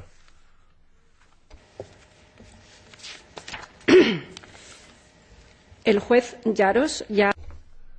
Judge Jaros has already set out a little bit about the scope of the Hague Convention, so I'm not going to go into that again. Just to say that the important thing is habitual residence of the child as well as the prospective adoptive family. Nationality isn't a criterion to decide whether an adoption is national or international, but what's important is that although, for example, I'm Spanish, my husband's Italian, we live in the Netherlands and we want to adopt a child from Lithuania, the authorities of the Netherlands, because that's where we live, that's where our work is, that's where our friends are, and the Lithuanian authorities will deal with the adoption. But if we want to do things properly, we will also have to get in touch with the Spanish authorities and with the Italian authorities before going through with the adoption to find out what will happen in regards to nationality. So the nationality isn't regulated upon in the Hague Convention, but there is good practice, and we have learnt from the mistakes of the past. So one of the recommendations is to watch out. If you have that kind of international adoption, then all those countries have to be involved. Turning to the objectives of the Convention, one of the important points for me is that our Hague Conventions normally have very long titles. The 93 one is very significant. It's quite a short title here. It's to do with the protection of children, which is important because people often talk about adoption. It's a convention on the protection of children, as came out in the first session this afternoon. That's very important. And then the convention is to do with cooperation. We want member states to cooperate, to communicate, to talk together, to avoid problems. Now looking at what the convention does. It sets out minimum standards for adoption of children. We've had many examples this afternoon. An example is the consent of the biological family, or the authorities that have to give that consent. This consent must be freely given. It needs to be an informed choice without remuneration, has to be given in writing, and it's also been said how important it is to keep the information on adoption. But that's important because when the adopted children get older, they might need to know about it and get answers. Also, subsidiarity of international adoption. And then what's very important is we've heard about the importance of listening to the child, allowing the child to give their opinion on adoption. So what the Convention does is set out minimum guarantees, basic guarantees. For example, the mother may give consent to adoption only following birth of the child. It's not said how long, whether it's a minute, 10 days, 10 months. It can always be dealt with at any stage. The Convention is very flexible because with minimum standards, it means that each signatory state can regulate according to its own legislation. And it takes into account diversity, which is so important. The second objective of the Convention is to avoid abuse, including child trafficking. Unfortunately, there is a lot of abuse linked to adoption, and that is because money changes hands. When money changes hands, that you get problems. I've already mentioned the third objective, having official channels for cooperation. We know who we're talking to. We know who's on the other side in the other country. We know who to ask our questions of. If all of those guarantees are respected, then and only then do you get automatic recognition. This automatic recognition is given in the 95 signatory states to the Convention. We're almost up to 100. And 96 in a few days' time, hopefully, including, as we've heard, the 28 EU member states. There are 3 further countries, which are Russia, Nepal and Korea, who have signed but not yet ratified the Convention.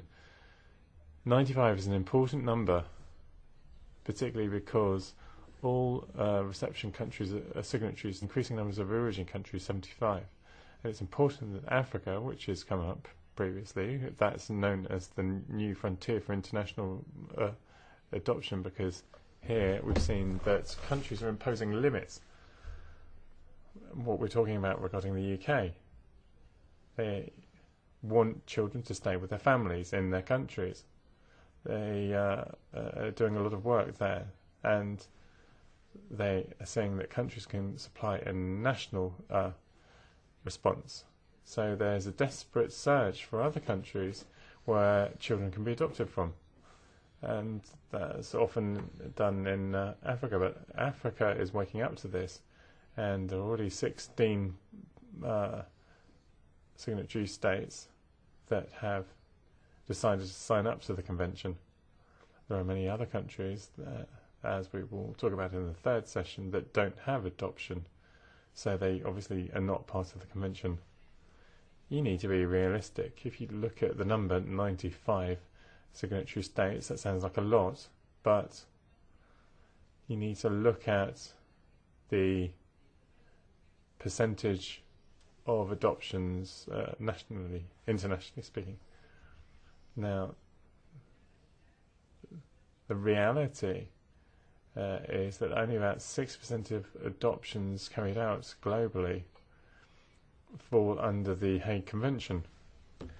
That is because we still have 35% of adoptions falling outside, because they're carried out with countries that do not sign up to the Convention. But the percentage will go up gradually. Those signatory states that aren't part of the Convention are Russia, Ethiopia, Korea and Ukraine. We went to Korea recently, and they have signed up to interest in signing the convention. The same for Russia too. So hopefully that margin will decrease as time goes on. Moving on to the technical side of things for today. What's automatic recognition? Well, as I said, automatic recognition depends on the guarantees of the convention being respected. So you don't need a procedure for recognition. You don't need enforcement. You don't need to register the adoption to get it automatically recognised. You don't need to re-adopt. To make things easier, member states that are part of the convention have set up a model form that many of them already use. Looking at the effects of this adoption, well, there are three. Firstly, you get a bond between the parent and child. Secondly, the responsibility of the parents is established. Thirdly, there is a break of pre-existing parental bond with the child. If the adoption leads to that in the target country, this is a full adoption. It's important to mention that. I think there's a difference between full adoptions and simple adoptions. The two are covered by the convention as long as there is a parental bond. That's important because we saw in the first session how many countries are looking at the importance of supporting biological families. Increasingly, you get older children. So maybe in the future we need to see whether open adoptions where there's some kind of link to the family of origin could be something to look at. So that's an open question that we should be thinking about to see whether that could be an option for the future. There's also been talk about non-recognition, refusal of recognition, and it's very important because that can only happen if the adoption is obviously in contrary to public order, public policy, and is against the interest of the child. That's what you need to take into account. Refusal of recognition is only for serious breaches when the fundamental rights of the biological family have been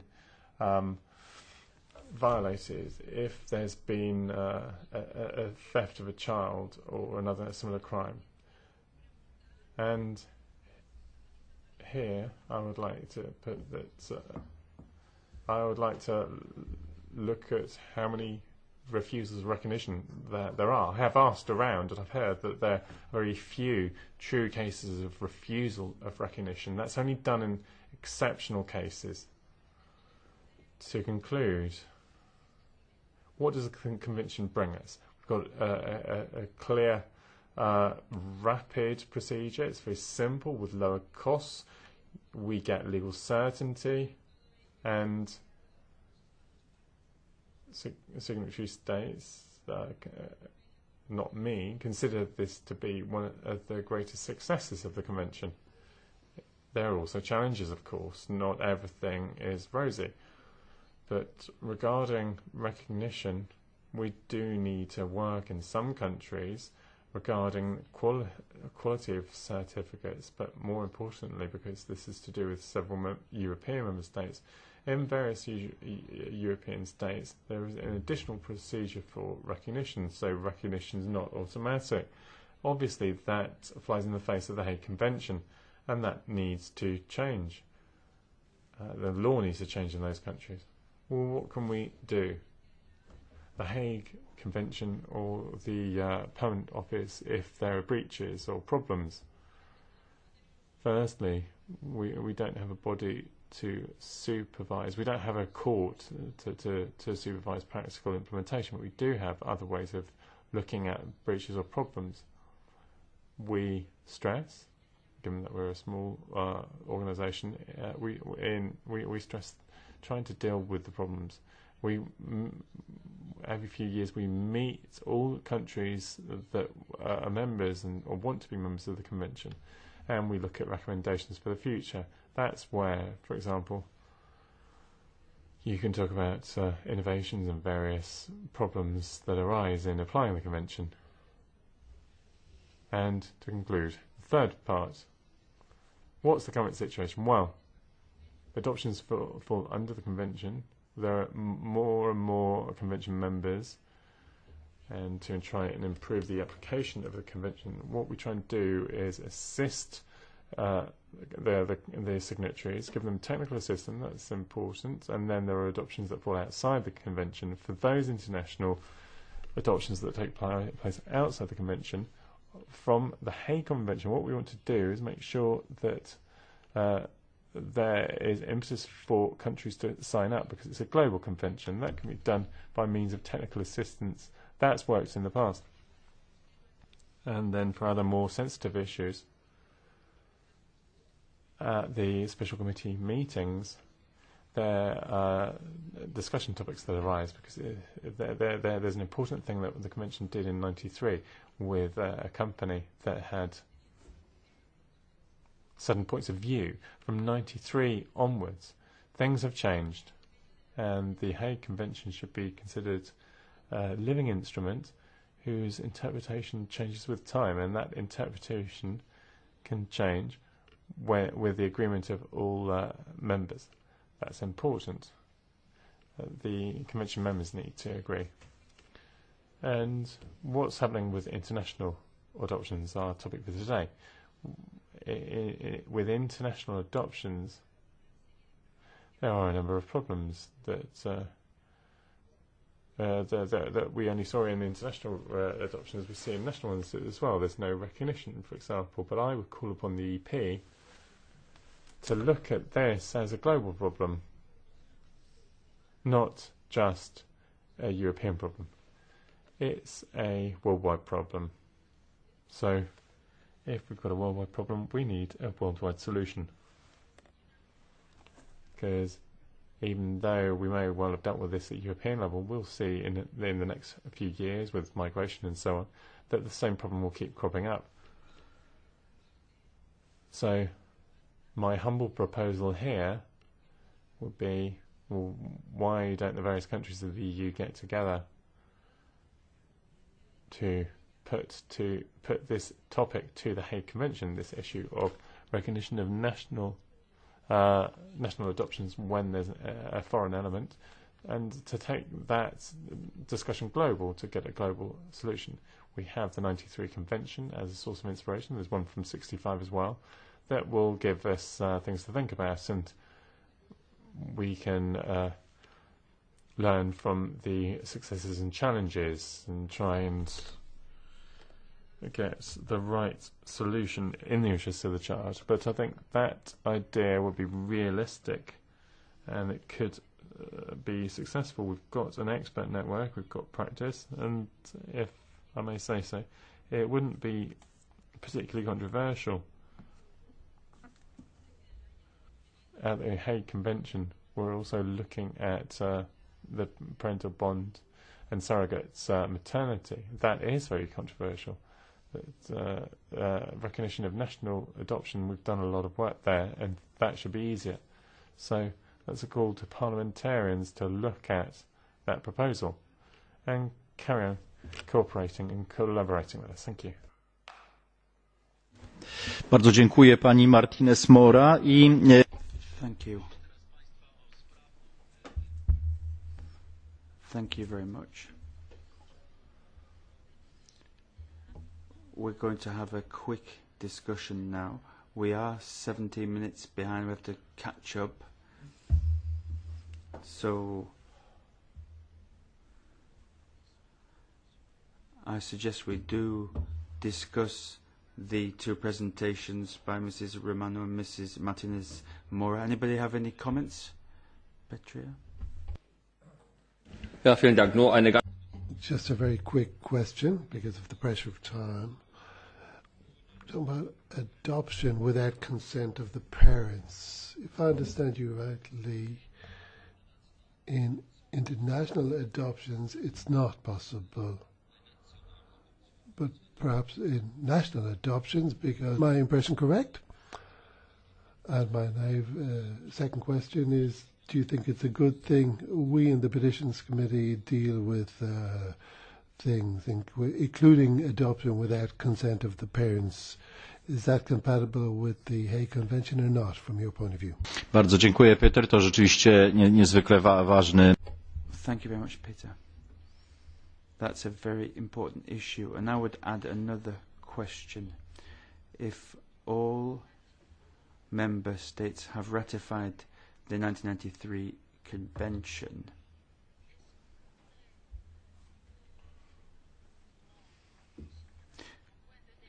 could we take as a starting point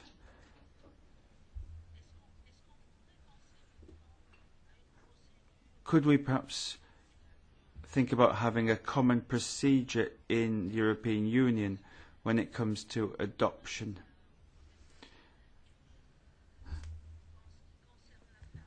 My question is for Mr. Romano. At the moment, it's very difficult to have a unified family code or family law.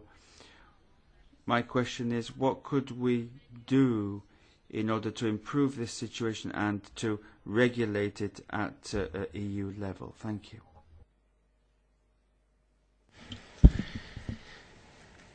Merci, Monsieur le Président. Donc, concernant la question au sujet de l'adoption, je me permettrai juste de dire que on the subject of adoption, I would say that we shouldn't confuse inter-country adoption with international adoption. Taking the point raised by Sir Matthew Thorpe, where a Slovak child was habitually resident in the UK, then under the International Convention, they had to get in contact with the authorities and so on. But that's not an inter-country adoption because the child was in the state of residence where the adoption application was made. So you mustn't confuse inter-country adoption with international adoption. Secondly, Ms. Martinez can give you further details, but I'd like to reply to the Chair's question. Recommendations. Now it's very difficult to make uniform family law. If you want to harmonise it, the harmonisation wouldn't replace national law. That's a very important point. Some years ago, a European regulation on international sales didn't replace French sales law or Italian or Polish or Lithuanian sales law. It supplemented it as a European instrument, and I think that a couple, a Franco-German or Franco-Lithuanian or Franco-Polish or Franco-Spanish couple, will soon have the right to a European marriage rather than a mononational or binational marriage. I think that is the future. Now, staying in the present, I think we must avoid at all costs regulatory chaos in terms of the rights and obligations of parties, which cannot be resolved legally. That would be a return to the law of the jungle. We're all lawyers here, so we have to avoid a situation where people getting into an international law situation don't have the right to know what their rights are, what the rights are that they may exercise, and what obligations they must comply with. I think that's a self-evident truth. But first we have to be, I think half the battle is to recognize what the problem is, and I think that much is done.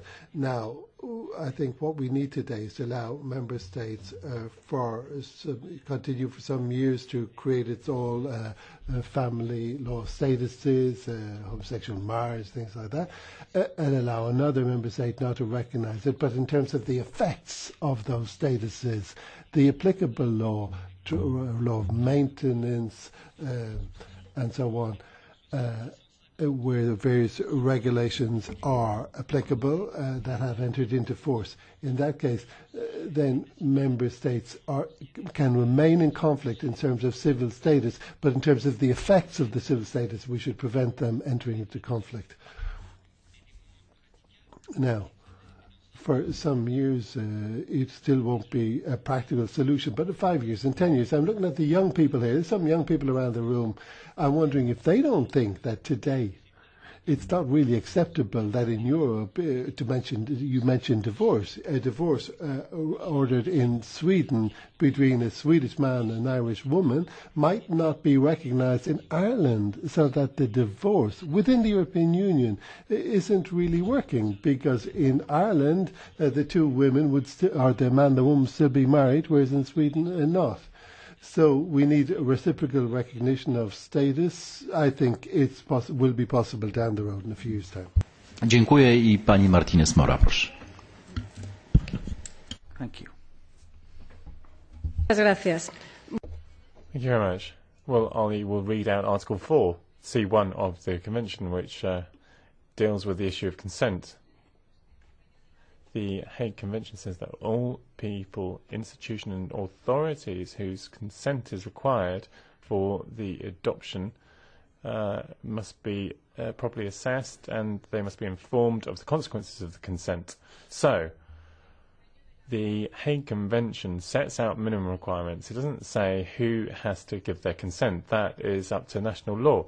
Each country will decide when the family, when the biological mother needs to be consented. That doesn't. The biological mother must be informed and properly advised. That's something that we've seen giving technical assistance to many countries.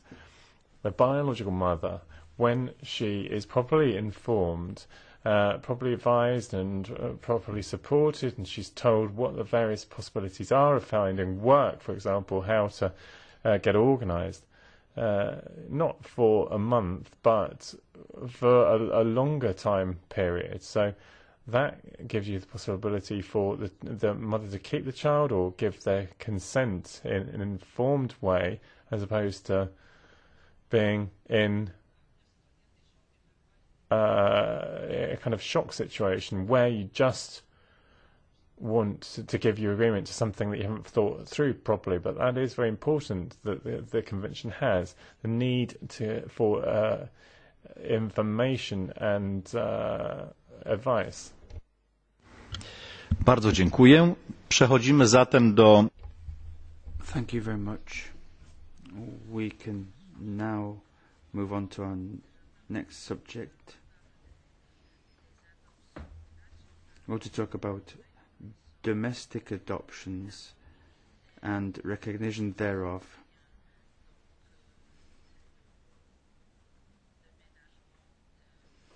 Obviously, now that there is more free movement within countries, I'm going to ask Mrs. Ruth Cabeza to give us a presentation on this subject. She is a specialist in family law. She's a member of an international association of family lawyers. So I think that's going to be very important in terms of our discussion. Over to you, Madam. Thank you. Thank you very much for inviting me to come and speak to you. It's an enormous honour. I start with my key findings in my paper. And I think one of the things which is really important to begin with is that there is currently no mechanism within the EU which provides for the obligatory recognition and enforcement of domestic adoption orders within other member states. And I think it's important to take that as our starting point because, as I understood from our very first speaker, the view is that no additional regulation is required because we already have the 1993 Convention, of which all member states are a member.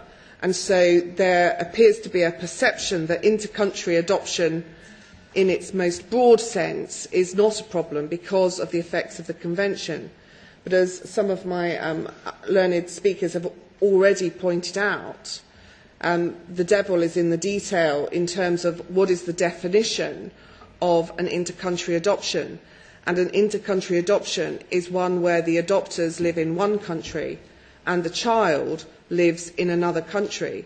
And so the inter-country aspect is the child and the adopters not living in the same place. It is not to do with nationality. a domestic adoption, certainly under English law,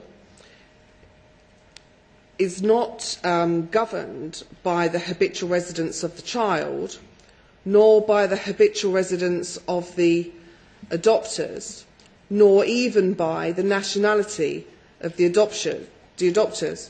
It is perfectly possible under English law for a judge to make an adoption order concerning a child who lives in a different member state by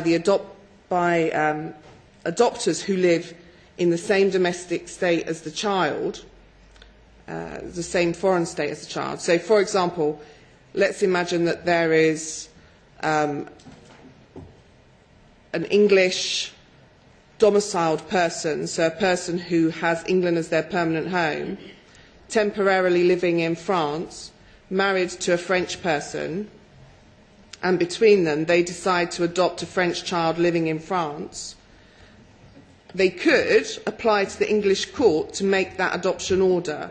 So the English court has the jurisdiction under domestic law to make an order concerning a French child living in France where one of the adopters is French and one of the adopters is a British national, still domiciled in England. So that order would have effect under English law, but it would not necessarily need to be automatically recognised by the French authorities.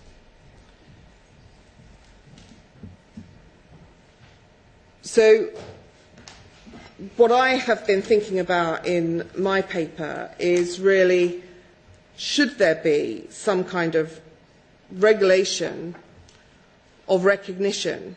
And if there should be recognition, how should that come about? What should be the circumstances under which recognition would be granted? Should it be automatic? Should it be under a procedure, if it should happen at all? So if we have a look, I mean, in my paper, and I'm not going to go through it now because we are running late, but in my paper I do talk about the effects of the European Convention on the Adoption of Children, which sets out minimum expectations and has only been taken up by 10 members of Europe. The difficulties of there not being recognition, I think, have been touched upon by Mr. Parlow, because you have the statuses not being recognised. That can bring citizens having uncertainty as to their tax duties, their inheritance duties, their exercise of parental responsibility, if that parental responsibility flows only from an adoption order, because there is lack of clarity, I think, in Brussels 2 bis. Brussels 2 bis says that it does not relate to adoption orders because they deal with the attribution of parenthood. But obviously one thing that happens with parenthood is the attribution of parental responsibility. But if a country doesn't recognise an adoption order, why will they have to recognise the parental responsibility that only flows from the adoption order? Without the adoption order, there is no parental responsibility.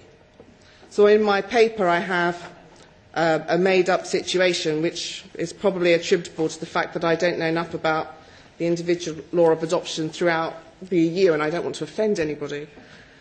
But within that, we see a potential problem where if you are required to have parental responsibility and you are an adoptive parent and your child is with you in a foreign country in Europe and requires medical treatment, are you able to give that? Now, perhaps the issue won't arise in practice very often, because when you adopt a child, you usually get a replacement birth certificate. The child will have a passport with the family name usually. And so a doctor may not know the difference between a child who is an adopted child or a child who is a natural child. So the question may never arise. But it may arise if it's, for example, two male parents who are seeking to exercise parental responsibility, or two female parents, or parents where there is a clear ethnic digression between their background and the child's background. in which case these questions may come to be asked on a practical level. And so there is, I think, a real practical imperative which urges us to think, how can we resolve these difficulties of status for our citizens? So the solutions which I have thought through in terms of how might things be brought about, the questions that I think that need to be asked. Find the part of my talk.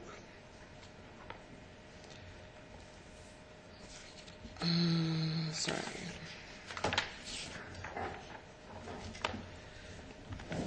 These I think are the main questions that I'd like to leave you with to think about. Should there be automatic recognition by all member states of adoption orders made in accordance with the domestic law governing adoption in the member state which made the adoption order? That is the most radical solution, and it is the one that it would be most controversial, because it would oblige member states whose moral and ethical codes would prohibit recognition of particular types of adoption, for example same-sex adoption. There would be no way around recognition for that. So another alternative, the next down in terms of draconianness, would be automatic recognition of adoption orders made under the domestic law of a member state, limited to those made by a member state in relation to a child who is habitually resident in that member state and or a citizen of that member state. Now that would echo the habitual residence qualification, would perhaps echo the 1993 Convention on Intercountry Adoption, where the state responsible for making the decisions for the child is the state in which the child lives.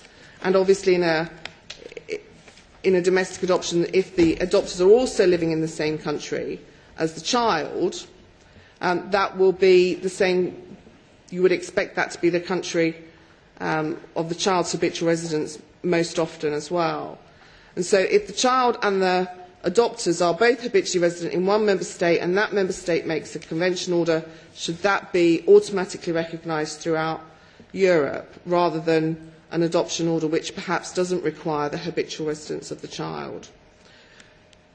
And if the child's a citizen of a different country to the country of their habitual residence, should that country have any involvement in it?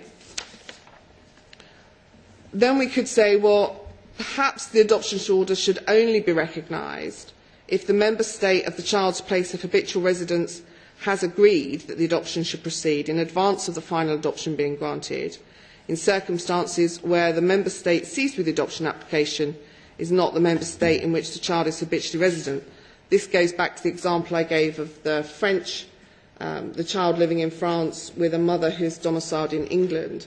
So if the English court was thinking of making that order and the French authorities had agreed that the order should proceed, would people feel, well, that's an adoption order that perhaps everybody should accept and recognise? Similarly, you could bring in the same requirement in relation to citizenship. So it will only be capable of automatic recognition if the country of the child's nationality has given their approval to the adoption going forward. And that, again, could come in with a process if there was cooperation between central authorities in the same sort of way as there is under the 1993 Convention. So if both central authorities agree and the adoption goes ahead under the domestic law, because it's not an inter-country adoption, should that be a way that we can bridge this gap? Now the downside of that, as I think again in the talk from Mr. Paolo, is that it would be unlikely that a country, for example, that prohibited adoption by a same-sex couple would endorse the adoption proceeding in the state that accepts same-sex adoption. So that might limit the number of adoptions, but on the plus side, there would be a reduction in uncertainty of status for our children. And so there are always prices to be paid for benefits. So that's one way.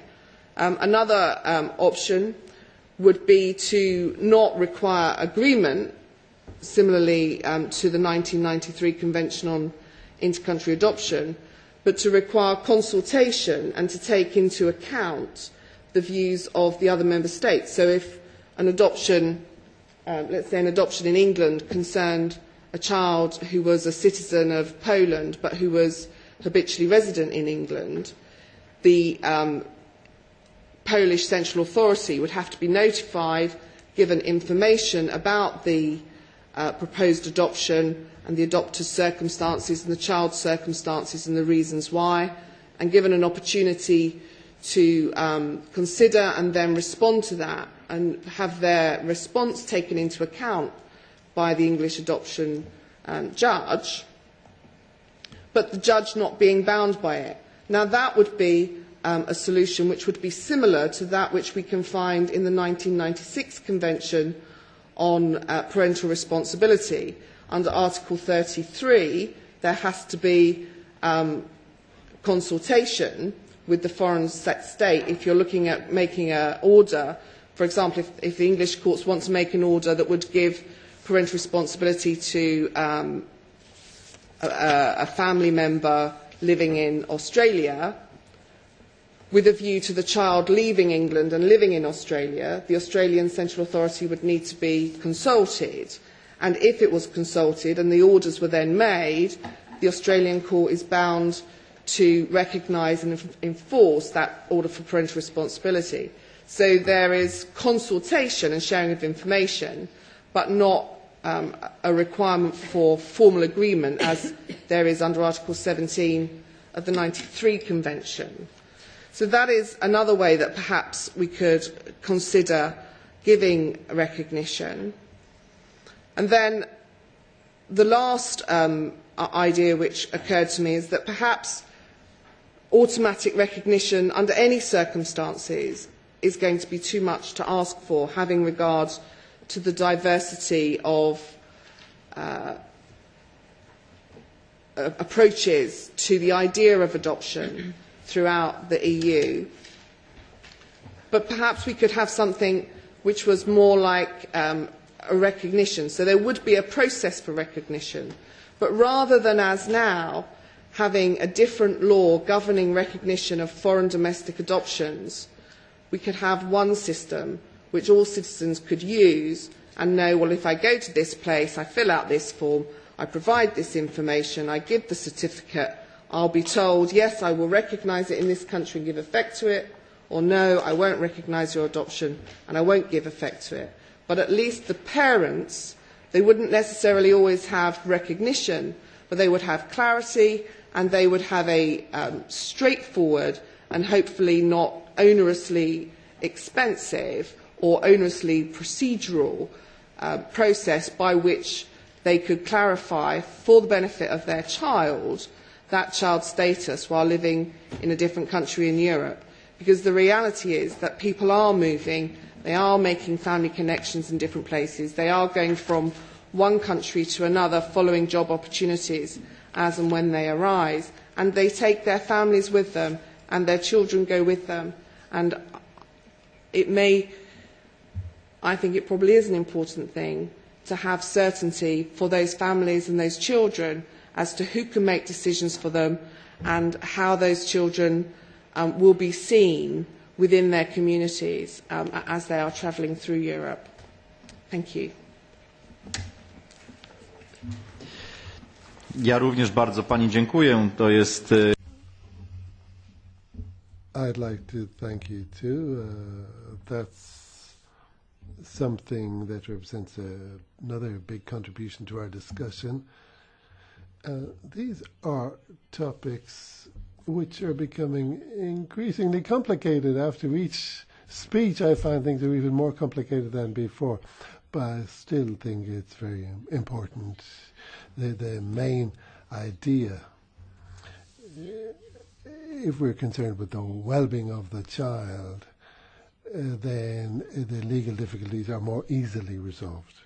But apart from the law, there's something else, which is mutual trust. And I think we still have difficulties with that, with mutual trust.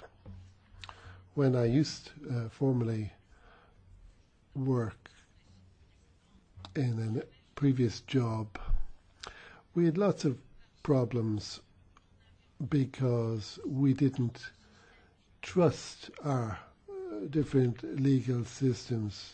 Now we'll come back to this issue during the discussion because we still have one more expert to speak on a very interesting subject, the whole issue of adoption in Europe. When we talk about it, we forget that there are other countries in the world too,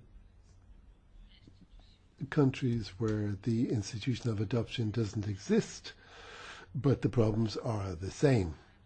So Madame Najma Nasri, who works in the Max Planck Institute, is going to talk to us about her view of the rules protecting the rights of the child in the Middle East, not adoption and other subjects.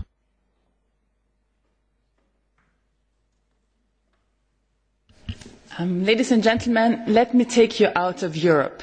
Our vision is obviously to look into adoptions, but no one of us has actually defined adoption. We are using these terms over thousands of years, and the content of adoption has changed and evolved. And it is very important to look into these themes, to go into the substance of the legal structures that we want to recognize, that we want to transfer, that we want to understand, to be able to accommodate the different meanings. So we have seen that we have problems in recognizing adoptions, whatever that is, from France to Italy, from Italy to Poland, and you can continue with all these countries. And this, I think the focus of attention is too much on the label adoption. I have just looked into the country where I studied law, and this is Austria and France and Great Britain. And when you look into the substantive definition, you will find that actually we should not ever recognize an Austrian adoption because it's so completely different from the German notion of adoption. So we've heard today that adoptions are irreversible. Well, it's not true. It's not always irreversible. There is a revocation of adoption in Austria, in Germany. I just heard also in the UK, obviously under very specific conditions, but there is the option of revocation. So the question is, what is adoption? And from the research that I've done, and I want to emphasize for all of this, and I think in this Parliament very importantly, the importance of comparative law, to see how do countries actually understand what adoption is. And from my research, I came up with one essenzialia adoptionis, if you like, which has three features. The first feature is, compared to the historical development of adoption, today adoption is not concerned with, mostly not concerned with the, as it was in history, with the transfer of a family name or a succession, and it is not done primarily between adults, how it was done in historical perspective. Today, adoption is meant to generate a new legal bond between new parents and a child on a permanent basis, and I understand permanence to be given when that bond does not end with the majority of the child. It has the effect of giving the new parents full parental authority, and I'm using authority as a very traditional term just to convey the feeling that parental authority encompasses different notions again. So you have custody, you have guardianship, you have actually, and when I use full parental authority, I mean every right and duty that exists between a biological child and its biological parents. So this would be the second feature. And the third feature is the centrality of the welfare of the child. So the German definition of adoption is possible only if it's in the interest of the child. This is the first sentence of adoption. It doesn't define adoption in very much detail. It just states that important principle.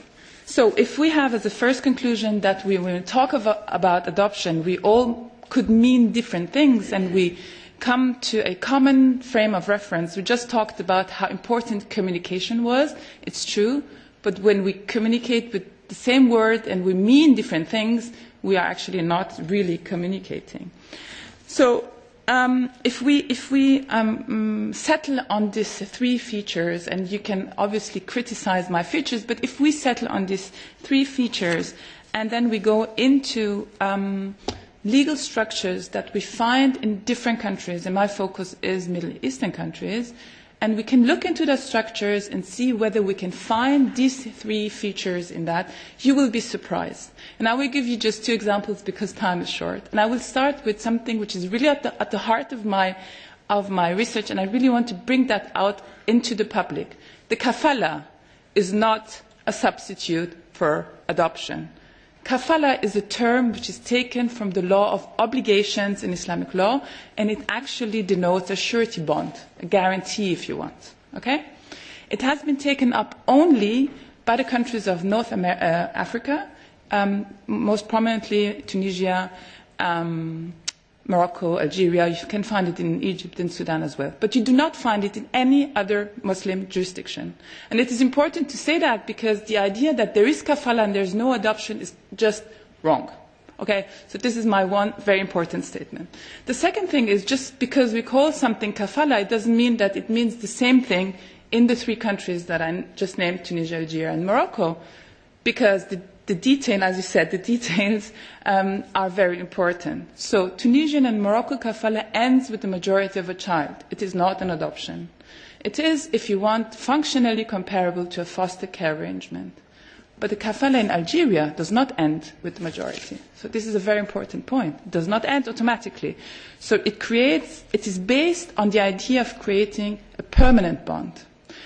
And also what is important is the notion of parental authority, which under Islamic law and also until a couple of decades in German law was divided in two parts. One is the physical care of somebody, educational, being there, raising that child, and the other one is the management of its assets.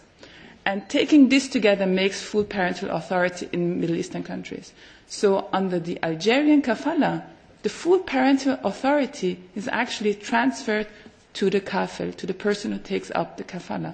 So we already have two very important points in my definition of an equivalent, a surrogate for adoption.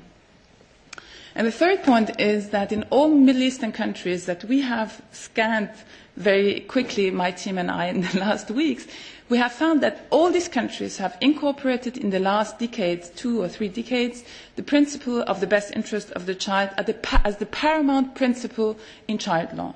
So we have all three features. And we have to open our eyes that in these countries there are national laws that apply, and there is no reference to the Quran or to the Hadith or what the Prophet did in the desert. And I want to emphasize that because there is so much misconception about the laws in these countries.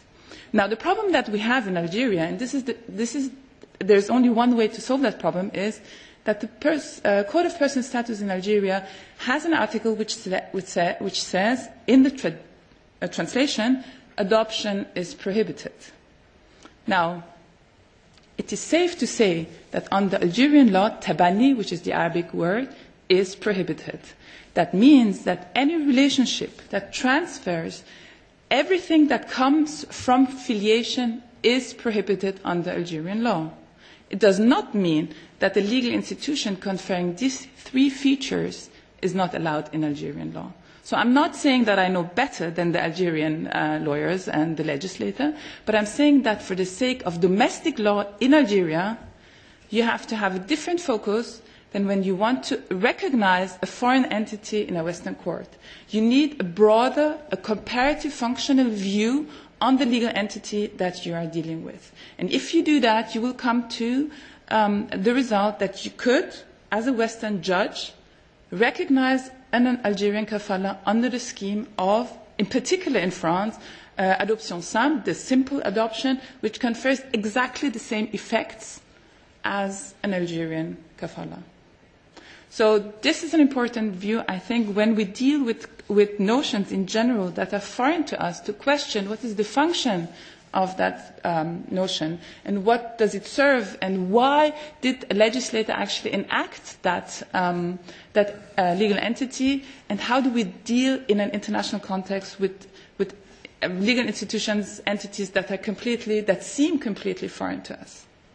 This is the one example that I want to bring. And the other example would be the Iraqi law. In Iraqi law, we have, not in the personal statute, but in a Juvenile Welfare Act, somehow hidden, since the 1950s, a law that allows for the transfer of parental authority to new parents, the transfer of the name of the new parents to the child, and mandates an obligatory share in the estate of the adopting parents for that child. So you have in Iraqi law a full entity conveying actually full adoption. There is nothing left in that relation that is not the same as in a biological filiation relationship. However, if you look into the ways Western courts and institutions have been dealing with any entity coming from the Middle East, you will see that they have always referred to the Quran or to any Islamic law without having regard to national law. And they have always looked at these countries as being a bloc. And it is true there are countries that prohibit tabani, adoption, and they do not provide for equivalence. But then that's a question of that particular country. So what do I suggest? As a comparative lawyer, obviously, I suggest that we have a broader look into the subject. We have to understand what adoption means to us, whoever that us is, and we have to see what is adoption coming to us encompassing. So we need to shift our attention from labels to functions. And wherever we find an entity whereby a child can be incorporated into a new family on a permanent basis with full parental care passing to the new parents, the floor is open to investigate further into the specific institution and its potential as an adoption surrogate. And this is always within the frame of the best interest of the child. So we need to revisit our given ideas on child care and protection in Muslim jurisdictions. We need to overcome the statements, the Bundesamt der Justiz, the German state office that gives its opinion on the existence and recognition of foreign adoption, uses a standard formula for decades. It's the same formula in every of their writings, saying that the Quran does not allow for adoption. And just to take this phrase as well, I can tell you in the Quran there is no verse on adoption. The only verses that you will find, and everybody in our room will agree, is to say that a child needs to keep its identity. A child shall be called by the name of his father. So the right to identity and the importance of genealogy is in there. The second point is to say that the same marriage hindrances that apply to biological descent does not apply to adoptive descent. That means that marriage impediments are caused by biological link, that you need a marriage hindrance between people who are biologically related, but it doesn't tell us that adoption is prohibited. And what was prohibited in the 7th century of Islam was actually a completely different legal entity, because adoption at that time were done only by adults in the circumstances of alliances between tribes. So I would adopt somebody to bring his welfare and to bring his manpower and his resources into my clan. This was the reason why adoptions were done. So if we put everything in historical perspective and add the content of what we mean today, what we mean today is not prohibited by Islam. So even the sentence that the Quran is prohibiting adoption is wrong.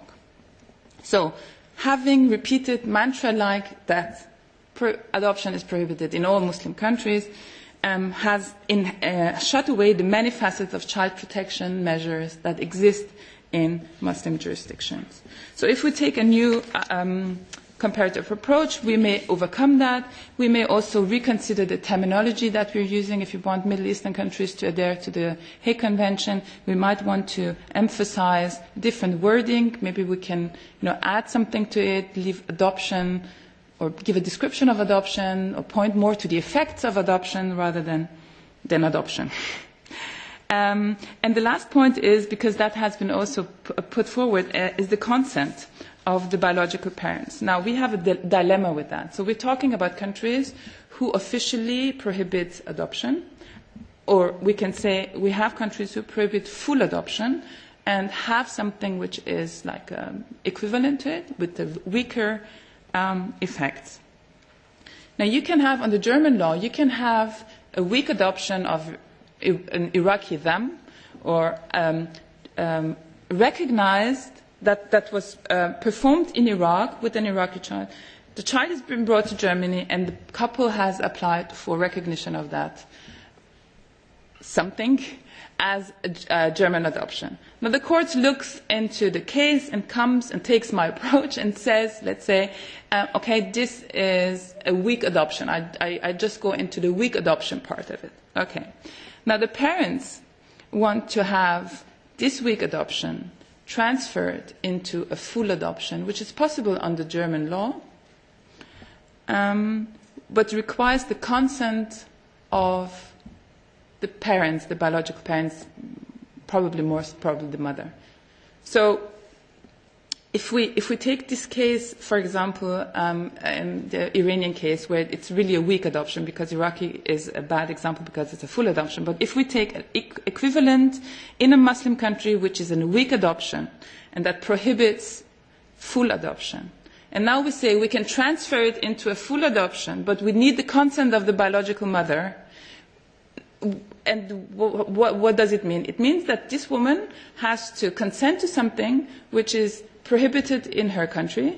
Now, she would go to, let's say, the German embassy in Kabul to give her consent to the transformation of the weak Afghan adoption into a full adoption. The German embassy in Kabul would tell her, I'm sorry, we cannot certify something which is illegal in your country of origin. So even if she wants to give her consent, she cannot give her consent. So if you want to work on the idea of what recognition rules do we have and how do they fill in for countries that prohibit full adoption, we might also want to think of that. But I haven't come to a solution because obviously the consent of the mother is important for obvious reasons that we've talked. So just in a nutshell, Islamic law is not what you think Islamic law is. Islamic law is not applied in most Muslim countries except in family law, where it is the basis of codified national law. And if we want to talk about recognition of any entity coming from Middle Eastern countries, we need to go into that specific Middle Eastern country and check whether we find what we are looking for. And we can be open with my definition of adoption. What we are looking for is a permanent bond, full parental care, and the best interest of the child safeguarded. Thank you.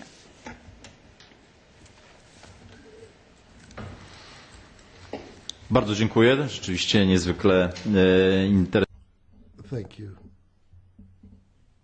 That was a very interesting presentation.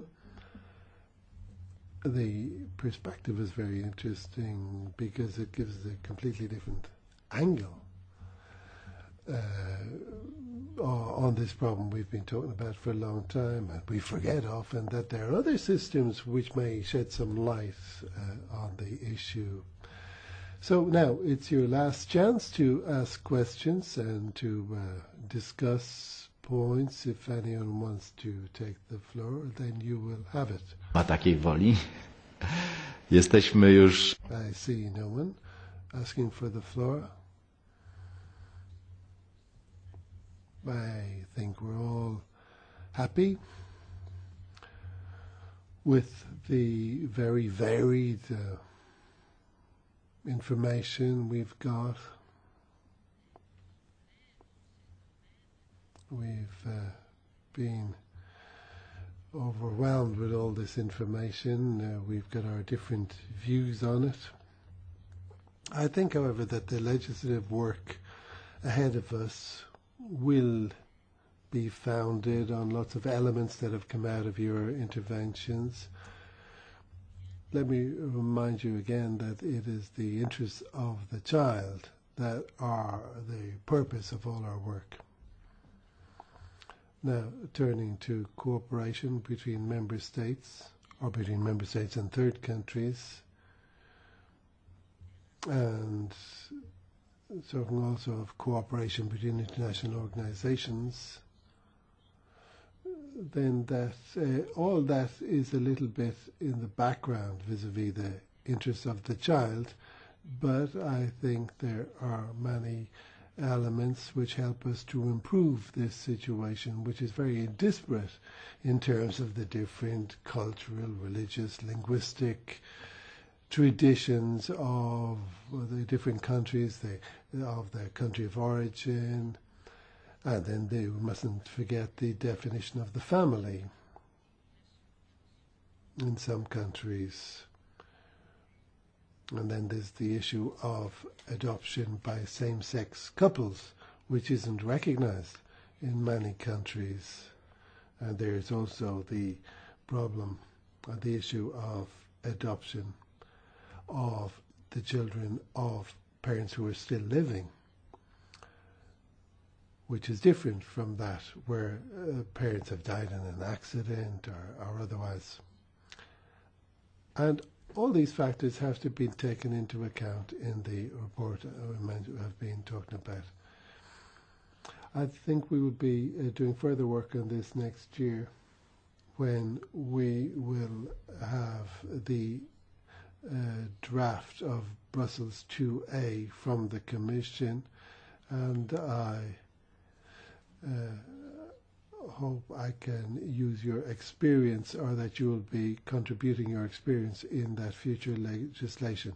On behalf of the European Parliament and all the MEPs present, I'd like to thank you for coming to Brussels and sharing your experience and your knowledge, for which we are grateful and which we will draw on. So thank you once more, and I now close today's session.